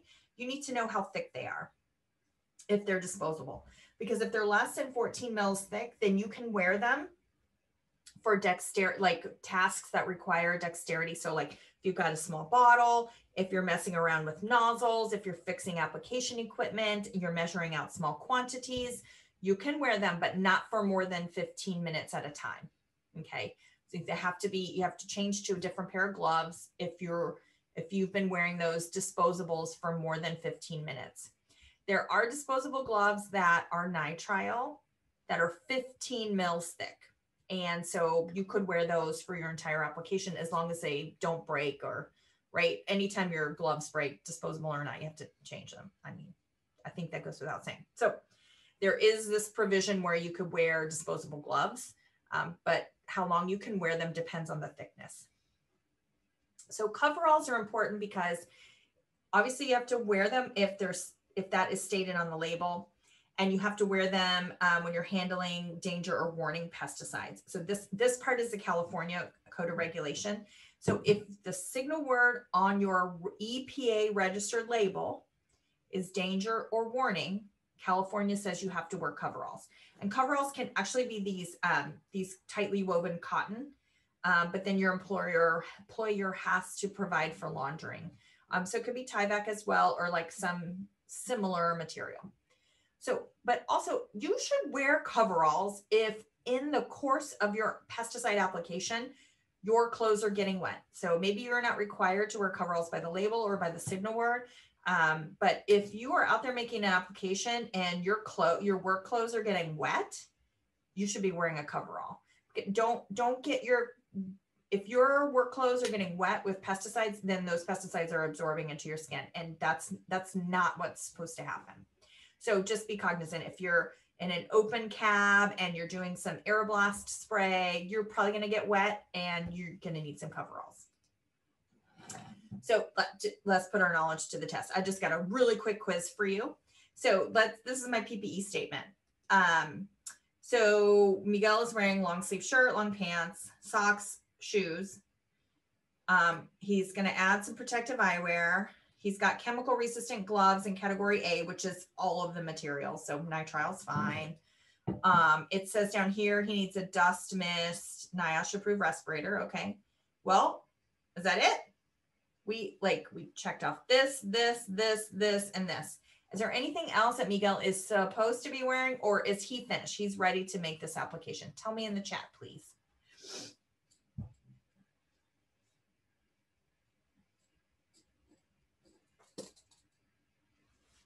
Okay, so Sarah and Ryan say coveralls. Christina says chemical resistant apron. Okay, so Christina, if you were mixing and loading, then yes, a chemical resistant apron. So a lot of people are saying coveralls, and that's true because he's applying a signal word with the EPA registered label says danger. So even though it's not listed on the label, there are still California requirements that come into play. Let me just give you a plug. So my staff and I are doing monthly webinars. And so if on pesticide safety topics, so if you need continuing education, if you just want to know more about this, come to our webinar. So we'll give you the link in just a minute to find us. So I've just gone through all of this. So we review all different concepts like spills and storage and transportation, PPE. We talk about all these awesome topics. And we're fun, and it's only an hour. So you only have to listen to us for an hour at a time. So I've gone through, all these PPE requirements like on the label and California, but sometimes you don't have a label. Okay. So here, let me just step back and say, if you're using an EPA registered label, it's not registered in California, so it's experimental, but you have a label, then follow the label required PPE and the California regulations. Okay. So keep that in mind. So if you do actually have a label, even if you're using it off label or in conflict with the label, then follow the label instructions and then the California code that I just told you. But if you are working with an unregistered pesticide, then you need to look at the safety data sheet essentially for some hazard statements. And then that'll give you some indications for what type of PPE you wear. But just keep in mind, you're always going to be wearing long sleeve shirt, long pants, socks, closed-toed shoes, protective eyewear, chemical resistant gloves. That is your minimum. Okay. Registered, unregistered, organic, not organic. That is the minimum that you should be wearing when you're applying pesticides. So if you don't have a registered label, you have to wear at least the minimum PPE, period. That's it. End of story. There's no exceptions to the minimum. I'm sorry. When you're using an unregistered pesticide, just protect yourself. So, but it's also important to check section 2 of the safety data sheet. It has hazards identification. So it has hazard statements that are equivalent to label statements on precautionary statements. So you can see the potential hazards by each route of exposure. So I think that I have some examples. So if your hazard statements are equivalent to category 1 for eye or skin damage, category 1 is a danger or danger poison pesticide. Category 1 is the most toxic. So if you look at the safety data sheet and you have some information that says fatal or fatal if absorbed into the skin, that's category 1. Okay, that's bad. May be fatal if absorbed onto the skin. Corrosive causes extreme eye damage. Those are hazard statements that are equivalent to category 1, which means everything that you're wearing as a minimum is not enough anymore. Okay, you need to add coveralls over your long sleeve shirt and long pants. You're already wearing protective eyewear, chemical resistant gloves, and socks. But now, in addition to just your regular work boots, you are going to be wearing chemical resistant footwear. If your pesticide says fatal if absorbed into the skin, don't wear leather boots. I mean, just wear the rubber boots, okay, please. And then always chemical resistant headgear for overhead exposure, which means if spray is going to be falling onto your head, okay? So like in an air blast situation, that's a possibility. And then when you're mixing and loading, use a chemical resistant apron and then add that face shield for the mixing and loading, you know, for splash control. So if you have hazard statements on an SDS that are equivalent to category 1 for systemic toxicity, meaning fatal if inhaled, fatal if swallowed, or may be fatal if inhaled, or may be fatal if swallowed. Like if this is fatal or irreversible in reference to inhalation or ingestion, you are dealing with a category 1 pesticide and the minimum is just not enough. It's simply not enough. So you're already wearing your long sleeve shirt, long pants, protective eyewear, chemical resistant gloves, socks, and closed toed shoes. You need to add respiratory protection. You have to be fit tested for it, but you need to wear a respirator. Okay. And I would suggest elastomeric with the OV cartridges with the P100 filter on top. That's what I'm going to tell you, because that's the most protective that you can get. And you don't have a label statement to identify the exact respirator. And then again, chemical resistant headgear for overhead exposure. So if it's going to spray on top of your head, then protect your head. I mean, hello. And then when mixing and loading, always use a chemical resistant apron and then that face shield. Okay. So, I gave you an example. Look, so this is gramoxone and this is paraquat. Okay. So you know that this is bad stuff. So section 2 is always hazards identification. Then they have these hazard statements. So these, if you have a label, precautionary statements are going to be essentially the same as these hazard statements. They're very equivalent. So fatal if, maybe fatal if, corrosive, causes irreversible damage, that's equivalent to category 1. Minimum PPE is not enough, okay? So this one says maybe corrosive to metals. I mean, I've never seen a hazard statement like this before. The paraquat is real serious. Toxic if swallowed, causes serious eye damage. Fatal if inhaled. If you're not wearing a respirator, you should absolutely not go anywhere near this pesticide. So, you know, our unregistered pesticides, we don't know exactly what they, you know, we just don't have all the same information. So we have to make some educated decisions. So anyways, I'm going to quietly step off my soapbox because I have a lot of feelings about this. It looks like there might be a question. Is this a good time to address it? Yeah. So the question is, what qualifies as chemical resistant headgear? Oh, okay. That's a good question. So I wish I had one here. So like those hard hats that are made out of, gosh, I don't know what they're made out of, but they're chemical resistant. You can find them where you find your PPE. So it's not just a regular construction hard hat, although those are probably chemical resistant. But if you want to be sure, look at the technical specifications to make sure that they're chemical resistant. And you can buy them where you buy your regular PPE. That's headgear. So there are these hats that are made out of the same thing as like those rain suits. Like they're probably made out of PVC, frankly, which is chemical resistant. So anything on that list of chemical resistant gloves, those are chemical resistant materials. So like if you find a suit made of PVC or neoprene, I don't know, not a wetsuit though.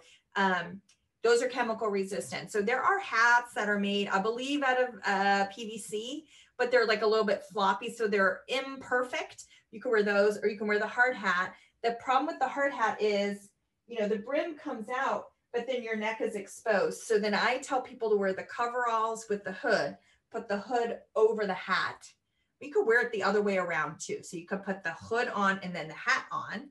However, it fits better and it's more stable. So yeah, that's a good question.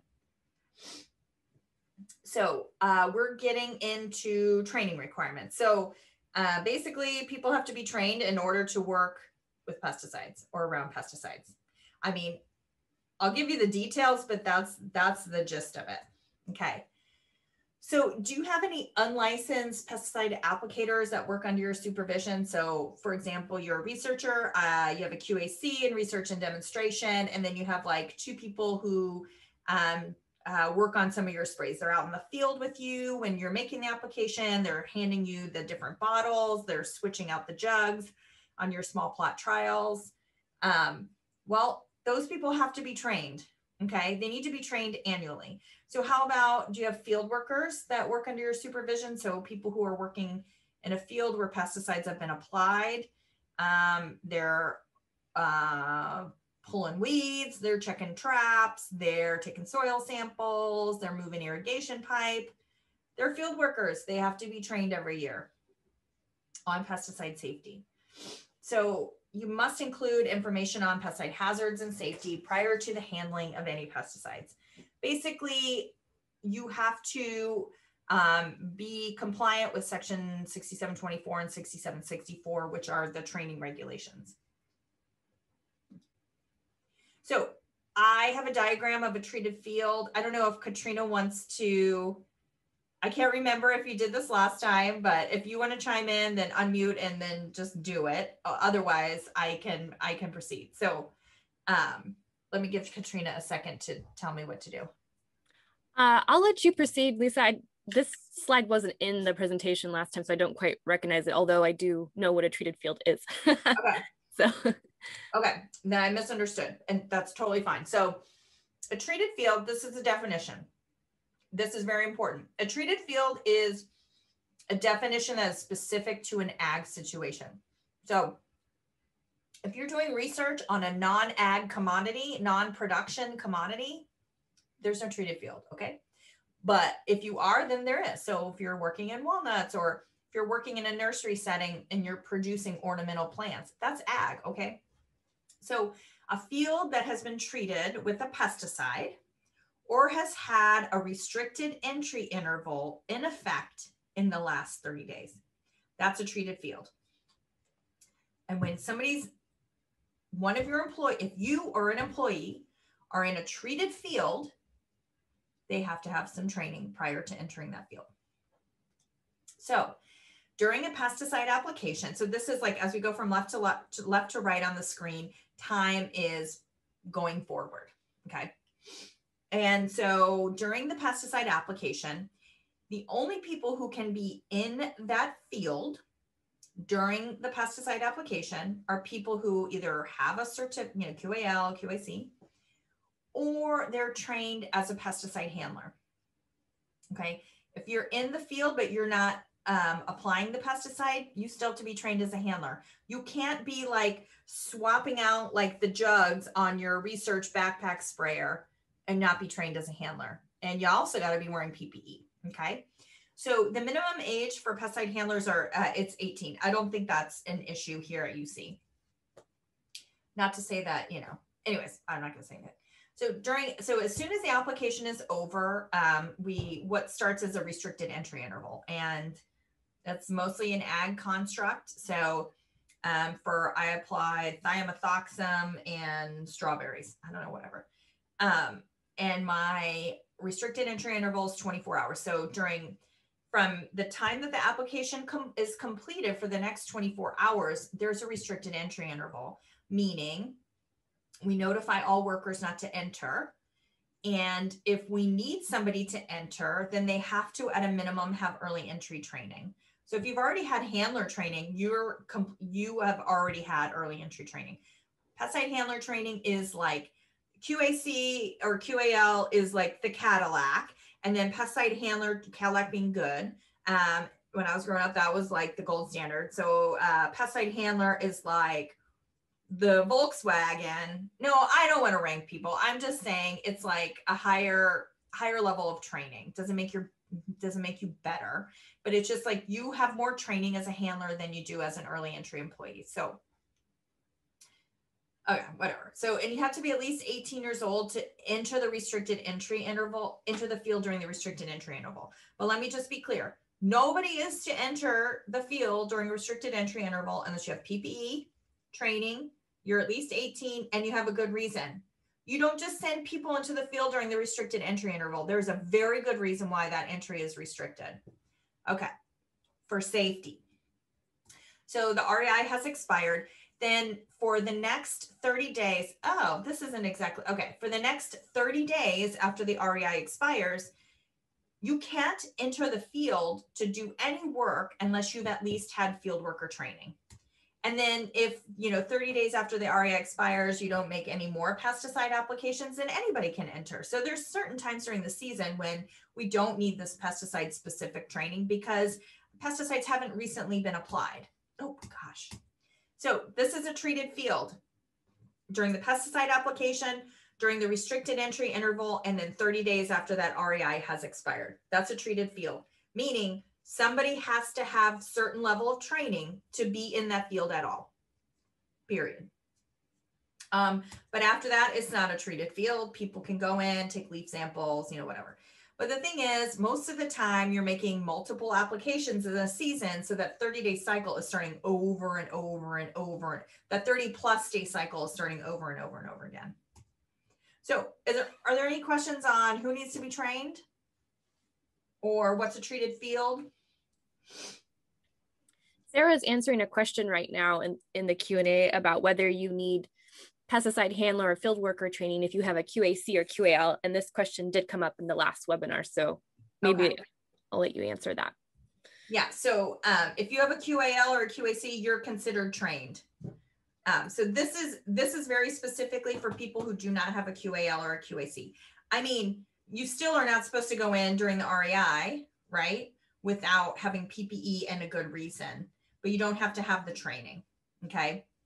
Because you're already trained. QAL, QAC is a higher level of training. You know more. You've been trained on more, not that you know more, you've been trained on more concepts. Yeah. Any other questions that have come up? Okay, so fieldwork during pesticide applications. Fieldwork is not permitted in a field where a pesticide application is happening. So if you are trained as a field worker, I know that you are, right? You're trained because otherwise you wouldn't be going to a treated field. You go out to the field and you're supposed to be, I don't know, collecting insects. But you see, like in the far corner of the field, somebody's making a pesticide application. Should you go into that field? Yes or no? You can tell me in the chat. I mean, say it out loud. I'm not going to hear it, but you could also tell me in the chat. So if you go to collect insects in a field and you find that, it's a far corner, but it's the same field, somebody's making an application. No, you absolutely cannot enter that field. And if your supervisor tells you to enter the field, you say, nope, somebody's applying pesticides. I'm not going in there. I'm not supposed to. It's against the law. It's not safe. Okay, so then the reverse situation is also true. So you arrive at a field to make an application, and in the far corner, you see a group of employees or a person. It just can be any person, people, because we're all people. And they're collecting insects. And then you can't start that application if there are other people in the field. You guys need to have a conversation. Like, okay, how long have you been out here with these insects? Okay, because I need to make this application. And when are you going on? Okay. So let me be clear, no field work when a pesticide is being applied. The only people in the field during that application are people who are participating in the application and essential to the application, and they either have a QAL, QAC, or pesticide handler training. Okay, so I have a quick poll for you. We don't need to wait for all of the people on this one. I just want to get a general sense. Okay. So this poll's asking, do you have students that work for you in a treated field that are compensated either with an hourly wage or with credit towards their degree? Yes or no? Okay. So there's no right or wrong answer. It's just simply a polling question. So it looks like it just depends, right? So if you do have students who are working, like grad students, undergrads, it doesn't matter. If that student is a person, which I'm pretty sure they all are. I don't think we have any robot students yet. So we have students who are human beings And if they're out there doing work and they're getting paid for that work, they're employees. They are not volunteers. They're employees in that they're compensated either with money or with credit, or I don't know what else. I don't want to envision that, but they're employees, meaning if they're out there doing field work in a treated field, they have to, at a minimum, have field worker training. The training that they get is sort of equivalent to the work that they're going to be doing, right? So they have to have this annual pesticide safety training. Okay. So training resources, you know, contact us. Don't go to that website. I don't have training resources there. They're not up to date. Sorry. But you can email us at OPIC. We don't have everything that everybody needs. I'm just going to say that. So, and that's becoming clear to me recently, but anyways, we also don't have funding to do what we're supposed to do. So, okay. So if you need training resources, then, I mean, you can get handler and field worker training from outside safety trainers. So MVP up in Woodland, there's some people in the Valley as well. So you're welcome to go outside. I'm not the one-stop shop all training. I have done a field worker and handler training for UC employees. It was sort of a little outside of my regularly scheduled trainings, but it was necessary. And so we're trying to find ways to make that more available, but also people can get training outside the UC as well. I'm not going to hurt my feelings. So Ryan has a question on AEZs in the chat. So let me see if you're spraying and somebody rides a bike past. Okay. So irrespective of the AEZ, I'm going to, you know what, Ryan, I mean, that's a good point, but I'm going to ignore the AEZ because we have this regulation in California. I think it's 6614 and it has a lot of words in it, but essentially it says you cannot start an application or continue an application if there is a possibility that your spray will come into contact with people that are not participating in the application. So field workers, bystanders, bike riders. So if your spray is going to come into contact with people who are not involved in the application or property of whomever, you know, just things, or pets and wild animals. So people, pets, and people, animals, and things, then you have to stop your application. So you can't start an application if there's a possibility that you're going to drift and touch people, things, and animals. And if you've started your application and things are going fine, but the wind changes and it turns out you think there's a possibility that your spray is going to come into contact with the people in the neighboring field, then you can't continue that application until you've ensured that you're not going to harm other people. So it's irrespective of, you know, this regulation is irrespective of distance. It doesn't matter if you're in the same field, if you're in a neighboring field, or if you're 100 feet down the road. Your spray can't come into contact with people who aren't involved in the application, any kind of an animal, domesticated or not, and things like cars, houses, whatever. So I hope that answers your questions, but because it's just like way more encompassing than the AEZ. The AEZ gets a little complicated. So try not to talk about it ever. So I just want to remind you of the requirements for a pesticide safety information series, safety data sheets, labels, and a bunch of other acronyms. Okay. Pesticide labeling. You have to provide specific information these are for your handlers, right? So this is what you're supposed to do as a supervisor, provide specific information on how to apply the formulated product, how to protect handlers and field workers during the application. And then you have to provide safety data sheets for all recent pesticide application. So safety data sheets provide hazard, emergency medical treatment, and other safety information.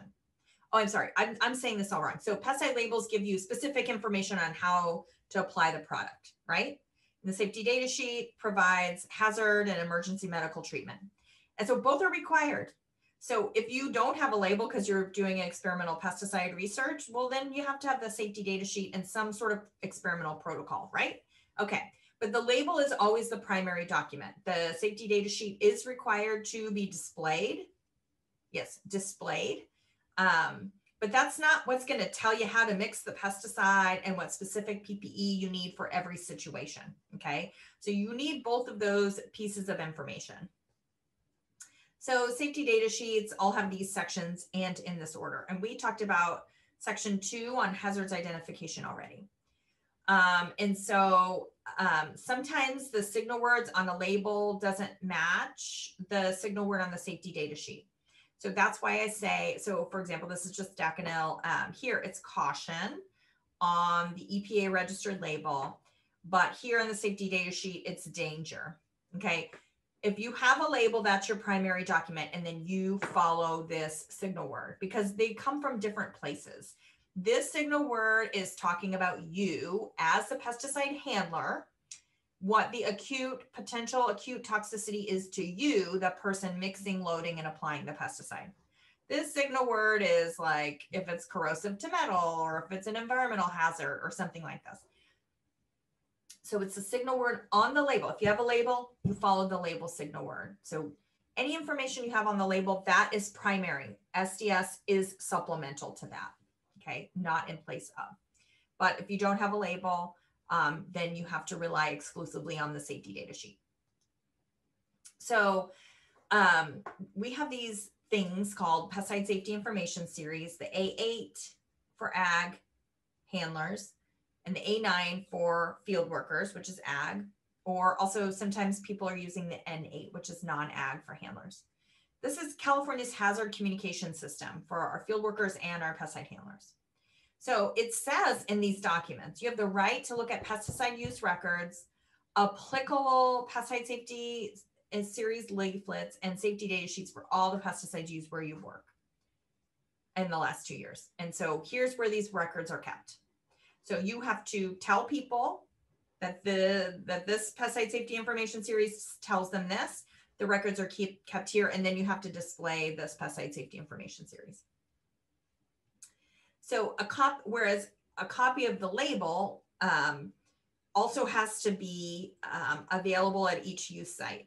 So the label or whatever experimental protocol that you're using. So if you don't have a label because you're using a numbered compound, presumably you have an experimental protocol that helps you,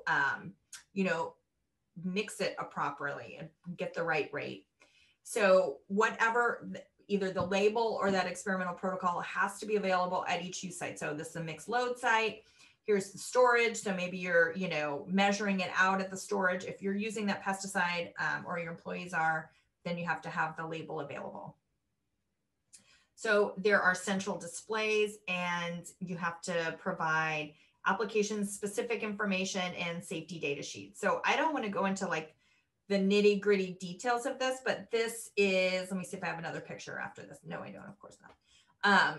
There's application specific information, which is detailed in the pesticide safety information series. Basically, it's a record of all recent applications because that allows employees. So these are 2 employees who are getting ready to go into a field and do field work. They don't have PPE on because they're not handling pesticides. So they're looking at the list of recently applied pesticides to make sure the field that they are supposed to enter does not have a restricted entry interval in effect at that time. Okay. So any questions on when to provide labels or safety data sheets? Basically, you have to have them both.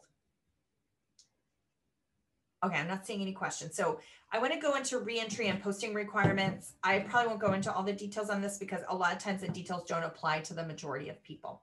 But if you do have follow-up questions, I would like to hear them. So we talked about the restricted entry interval. No person shall enter any treated area with a pesticide, area treated with the pesticide, unless they are following the label directions for early entry. So if there's a 24-hour restricted entry interval, then you're not going to enter the field during that 24-hour period unless you're following label instructions for PPE, for the specific tasks you're allowed to do. You have to be 18 and you have to be properly trained. If you have a QAL or QAC, you're trained. You're trained up. Okay. So there are certain pesticide active ingredients in California that have their state specific restricted entry interval. And most of these don't apply to us because they're not commonly used or they're no longer registered or allowed. But I did want to point this one out. So sulfur, this one might apply to some of you in the room. I'm not sure. So sulfur for grapes, here it says it's 3 days. The H is a footnote. All of these numbers are in days. This is not hours. So here it says the REI for sulfur being applied to grapes is 3 days, which is significantly longer than the label tells you, right? So don't worry, go to the footnote. It's very specific circumstances. So the REI for sulfur only applies in the Central Valley. So it lists out the counties, and it's May 15th through harvest, or March and April down in Riverside, because it's the south end of the valley. So so sometime, and then this comite and omite also, they have some specific restricted entry intervals. So if you recognize any of these active ingredients, you need to refer to this list. And if the restricted entry interval on this list is more strict than what the label says, then you have to do the more strict restricted entry interval. So most of the time we're going to find our restricted entry interval in the ag use requirements box. So this is a very ag construct. So if you're doing research in an ag production commodity, then this message is for you. So here, let me see. Okay, so here it says, do not enter or allow worker entry into treated areas during the restricted entry interval of 24 hours, except for the following. Onions, garlic, and horseradish is 48 hours. So you have to go to the ag use requirements box so to know like what the restricted entry interval is. But here, this ag use requirements box says the REI for each crop is listed in the directions for use. So there's too many different REIs to list here. So the first stop is ag use requirements to figure out if the REI is there or if you need to go somewhere else. And then the ag use requirements box is going to tell you if posting is required by the label. Posting is a sign that says do not enter until the REI is over, right? This particular pesticide says notify workers of the application by warning them orally. We always notify people orally, and by posting warning signs. So if it says and by posting warning signs, that means you have to post, you have to post a warning sign. This particular pesticide doesn't say anything at all about posting, the second one here, which means the label itself doesn't require posting. That doesn't mean that posting is not required, it's just the label doesn't require it. So field posting, it's because there's California requirements. So the field posting requirements are based on the label and on California code. So it gets a little complicated. So, okay, let's not do the poll because I see I'm running out of time. So this sign is the California sign. It's important that you're using a sign with the skull and crossbones, not the angry rancher, because that is a federal sign. It's not a keep out sign. It's not a no trespassing sign. It's an illegal sign. So don't use it. You see them, don't use them. Just don't buy them. You can buy them on Gamblers, but don't. Just really never buy them. So in California, we have our own specific posting signs. They have a skull and crossbones. Everything else about the sign is essentially the same. This one's particularly dirty, so not a great example, but it says danger, pesticides, keep out. And it's in English and in Spanish. You have to be able, a person with regular eyesight or corrected eyesight has to be able to read it from 25 feet. So if you're making a pesticide application in a greenhouse, you have to post the sign during the REI, period. If you're making a pesticide application in like a hoop house, like where we grow some of our raspberries, or in a mushroom house, something that's not completely enclosed, if the REI on the label is greater than 4 hours, you have to post this sign. Well, if the label requires posting, like we saw in the previous slide, obviously you have to post this sign during the restricted entry interval. And then there's this other thing.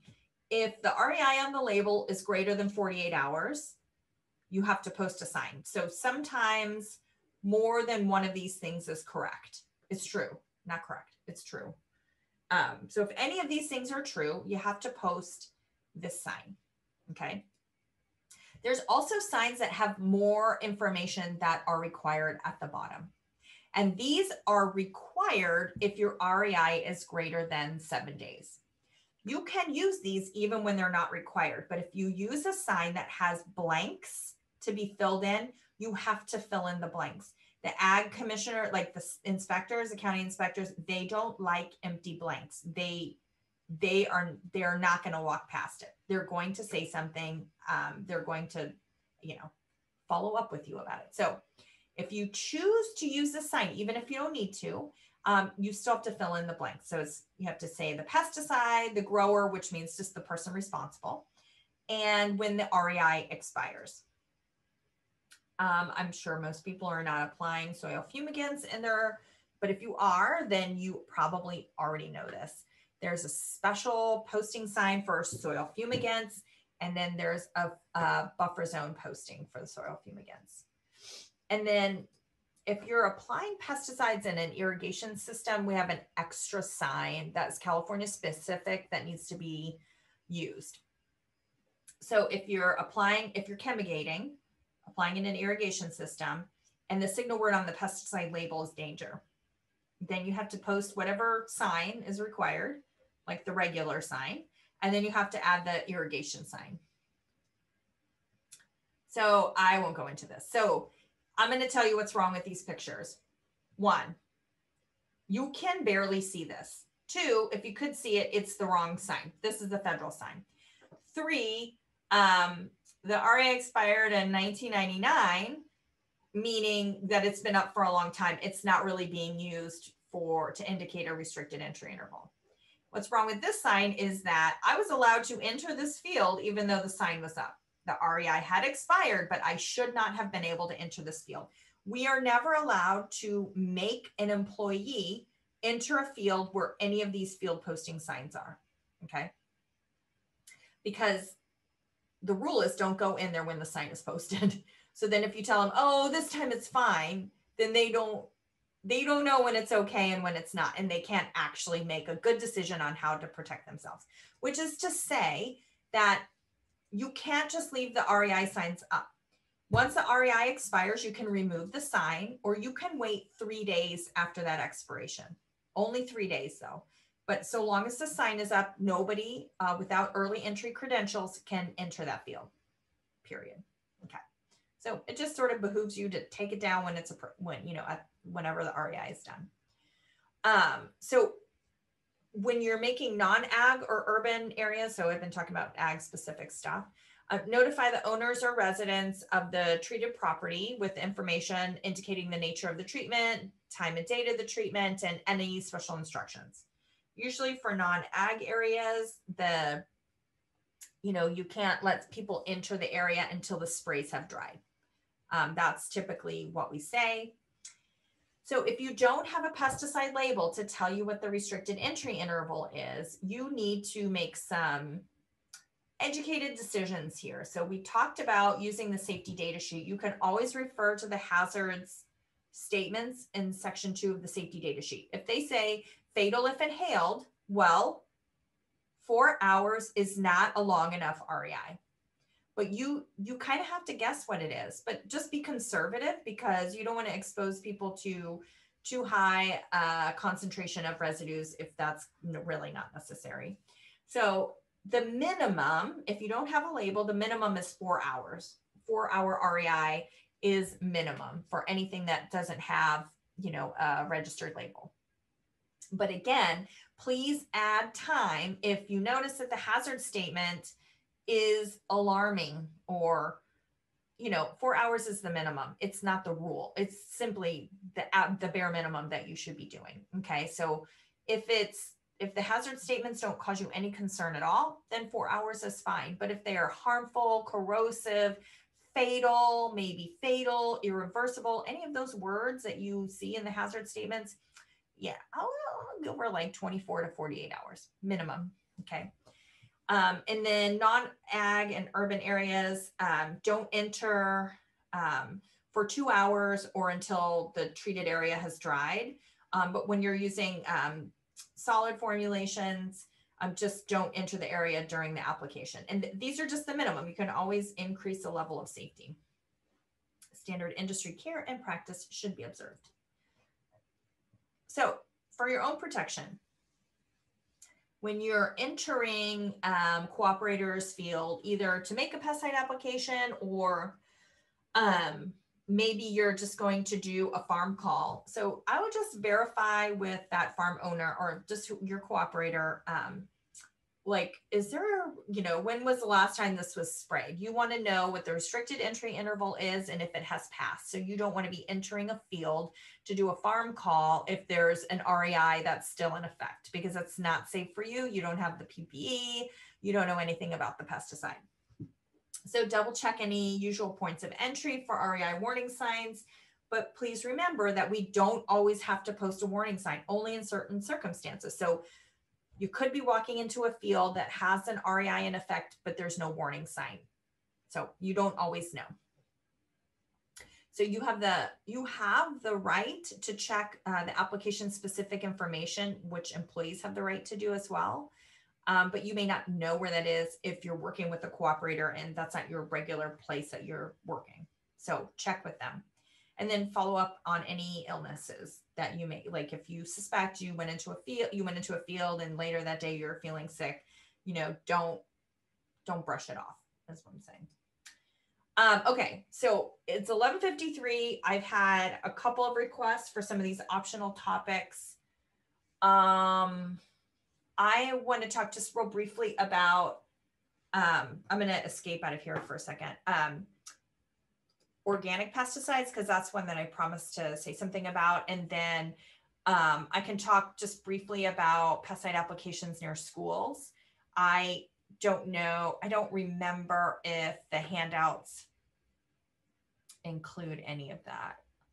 Sorry, I'm looking for the right slides. Okay, I just want to really quickly talk about organics because it came up. Okay. I'm not going to tell you everything there is to know about organic pesticide research. I'm just going to tell you like what the policy says essentially. So, or what my recommendations are. So, like the CCOF or the National Organic Program, whatever, the certifier needs to you need to make sure that your organic certifier is okay with whatever pesticides you're putting out there, even if they're certified organic. If it's not part of their farm plan, then the certifier may not approve it. So that really the grower needs to be checking with their third-party certifier to make sure they're okay with you all making these applications, even if they're organically approved. So these are a list of chemicals that are exempt from the requirement of a registration. Okay, they're called the 25B list. They're lower toxicity products. So if these are the active ingredients and there's no other active ingredient not on this list in that product, then technically it doesn't have to be registered, but it is not automatically exempt from a tolerance. So if you're applying stuff to food, like animal food or human food or drink, then it has to either have a registration or exemption from registration, tolerance or tolerance exemption. Otherwise, it's experimental. So if you don't have a registration or exemption from registration, that's fine. You can do that. It's an experimental trial. But you are not necessarily exempt from a tolerance with these lower toxicity materials. You do have to check and make sure you have a tolerance or an exemption from a tolerance. Katrina has been doing a lot of that searching recently, so we can sort of help identify if you are exempt from a tolerance, but that's just something to check. Typically, you want to keep your organically approved or certified materials separate in your pesticide storage, just so you don't accidentally grab, conventional material and apply it to certified organic land. That would not be good. So OMRI is a great place to check for organic materials, but it is a paid service, meaning if the company doesn't pay to be on the OMRI list, then it's not on the OMRI list, even if it's organically approved. So things on the OMRI list are organically approved, but it's a subset of the materials that are organically approved, but it's a good search. And then the Washington State Department of Ag, they maintain a list. It's a PDF list. I assume that they update it fairly regularly with registered products that are compliant with the National Organic Program requirements. But again, just because it's organically approved, it also has to be part of like the organic farm plan. And then the certifier has to be okay with that being out there on the certified organic land.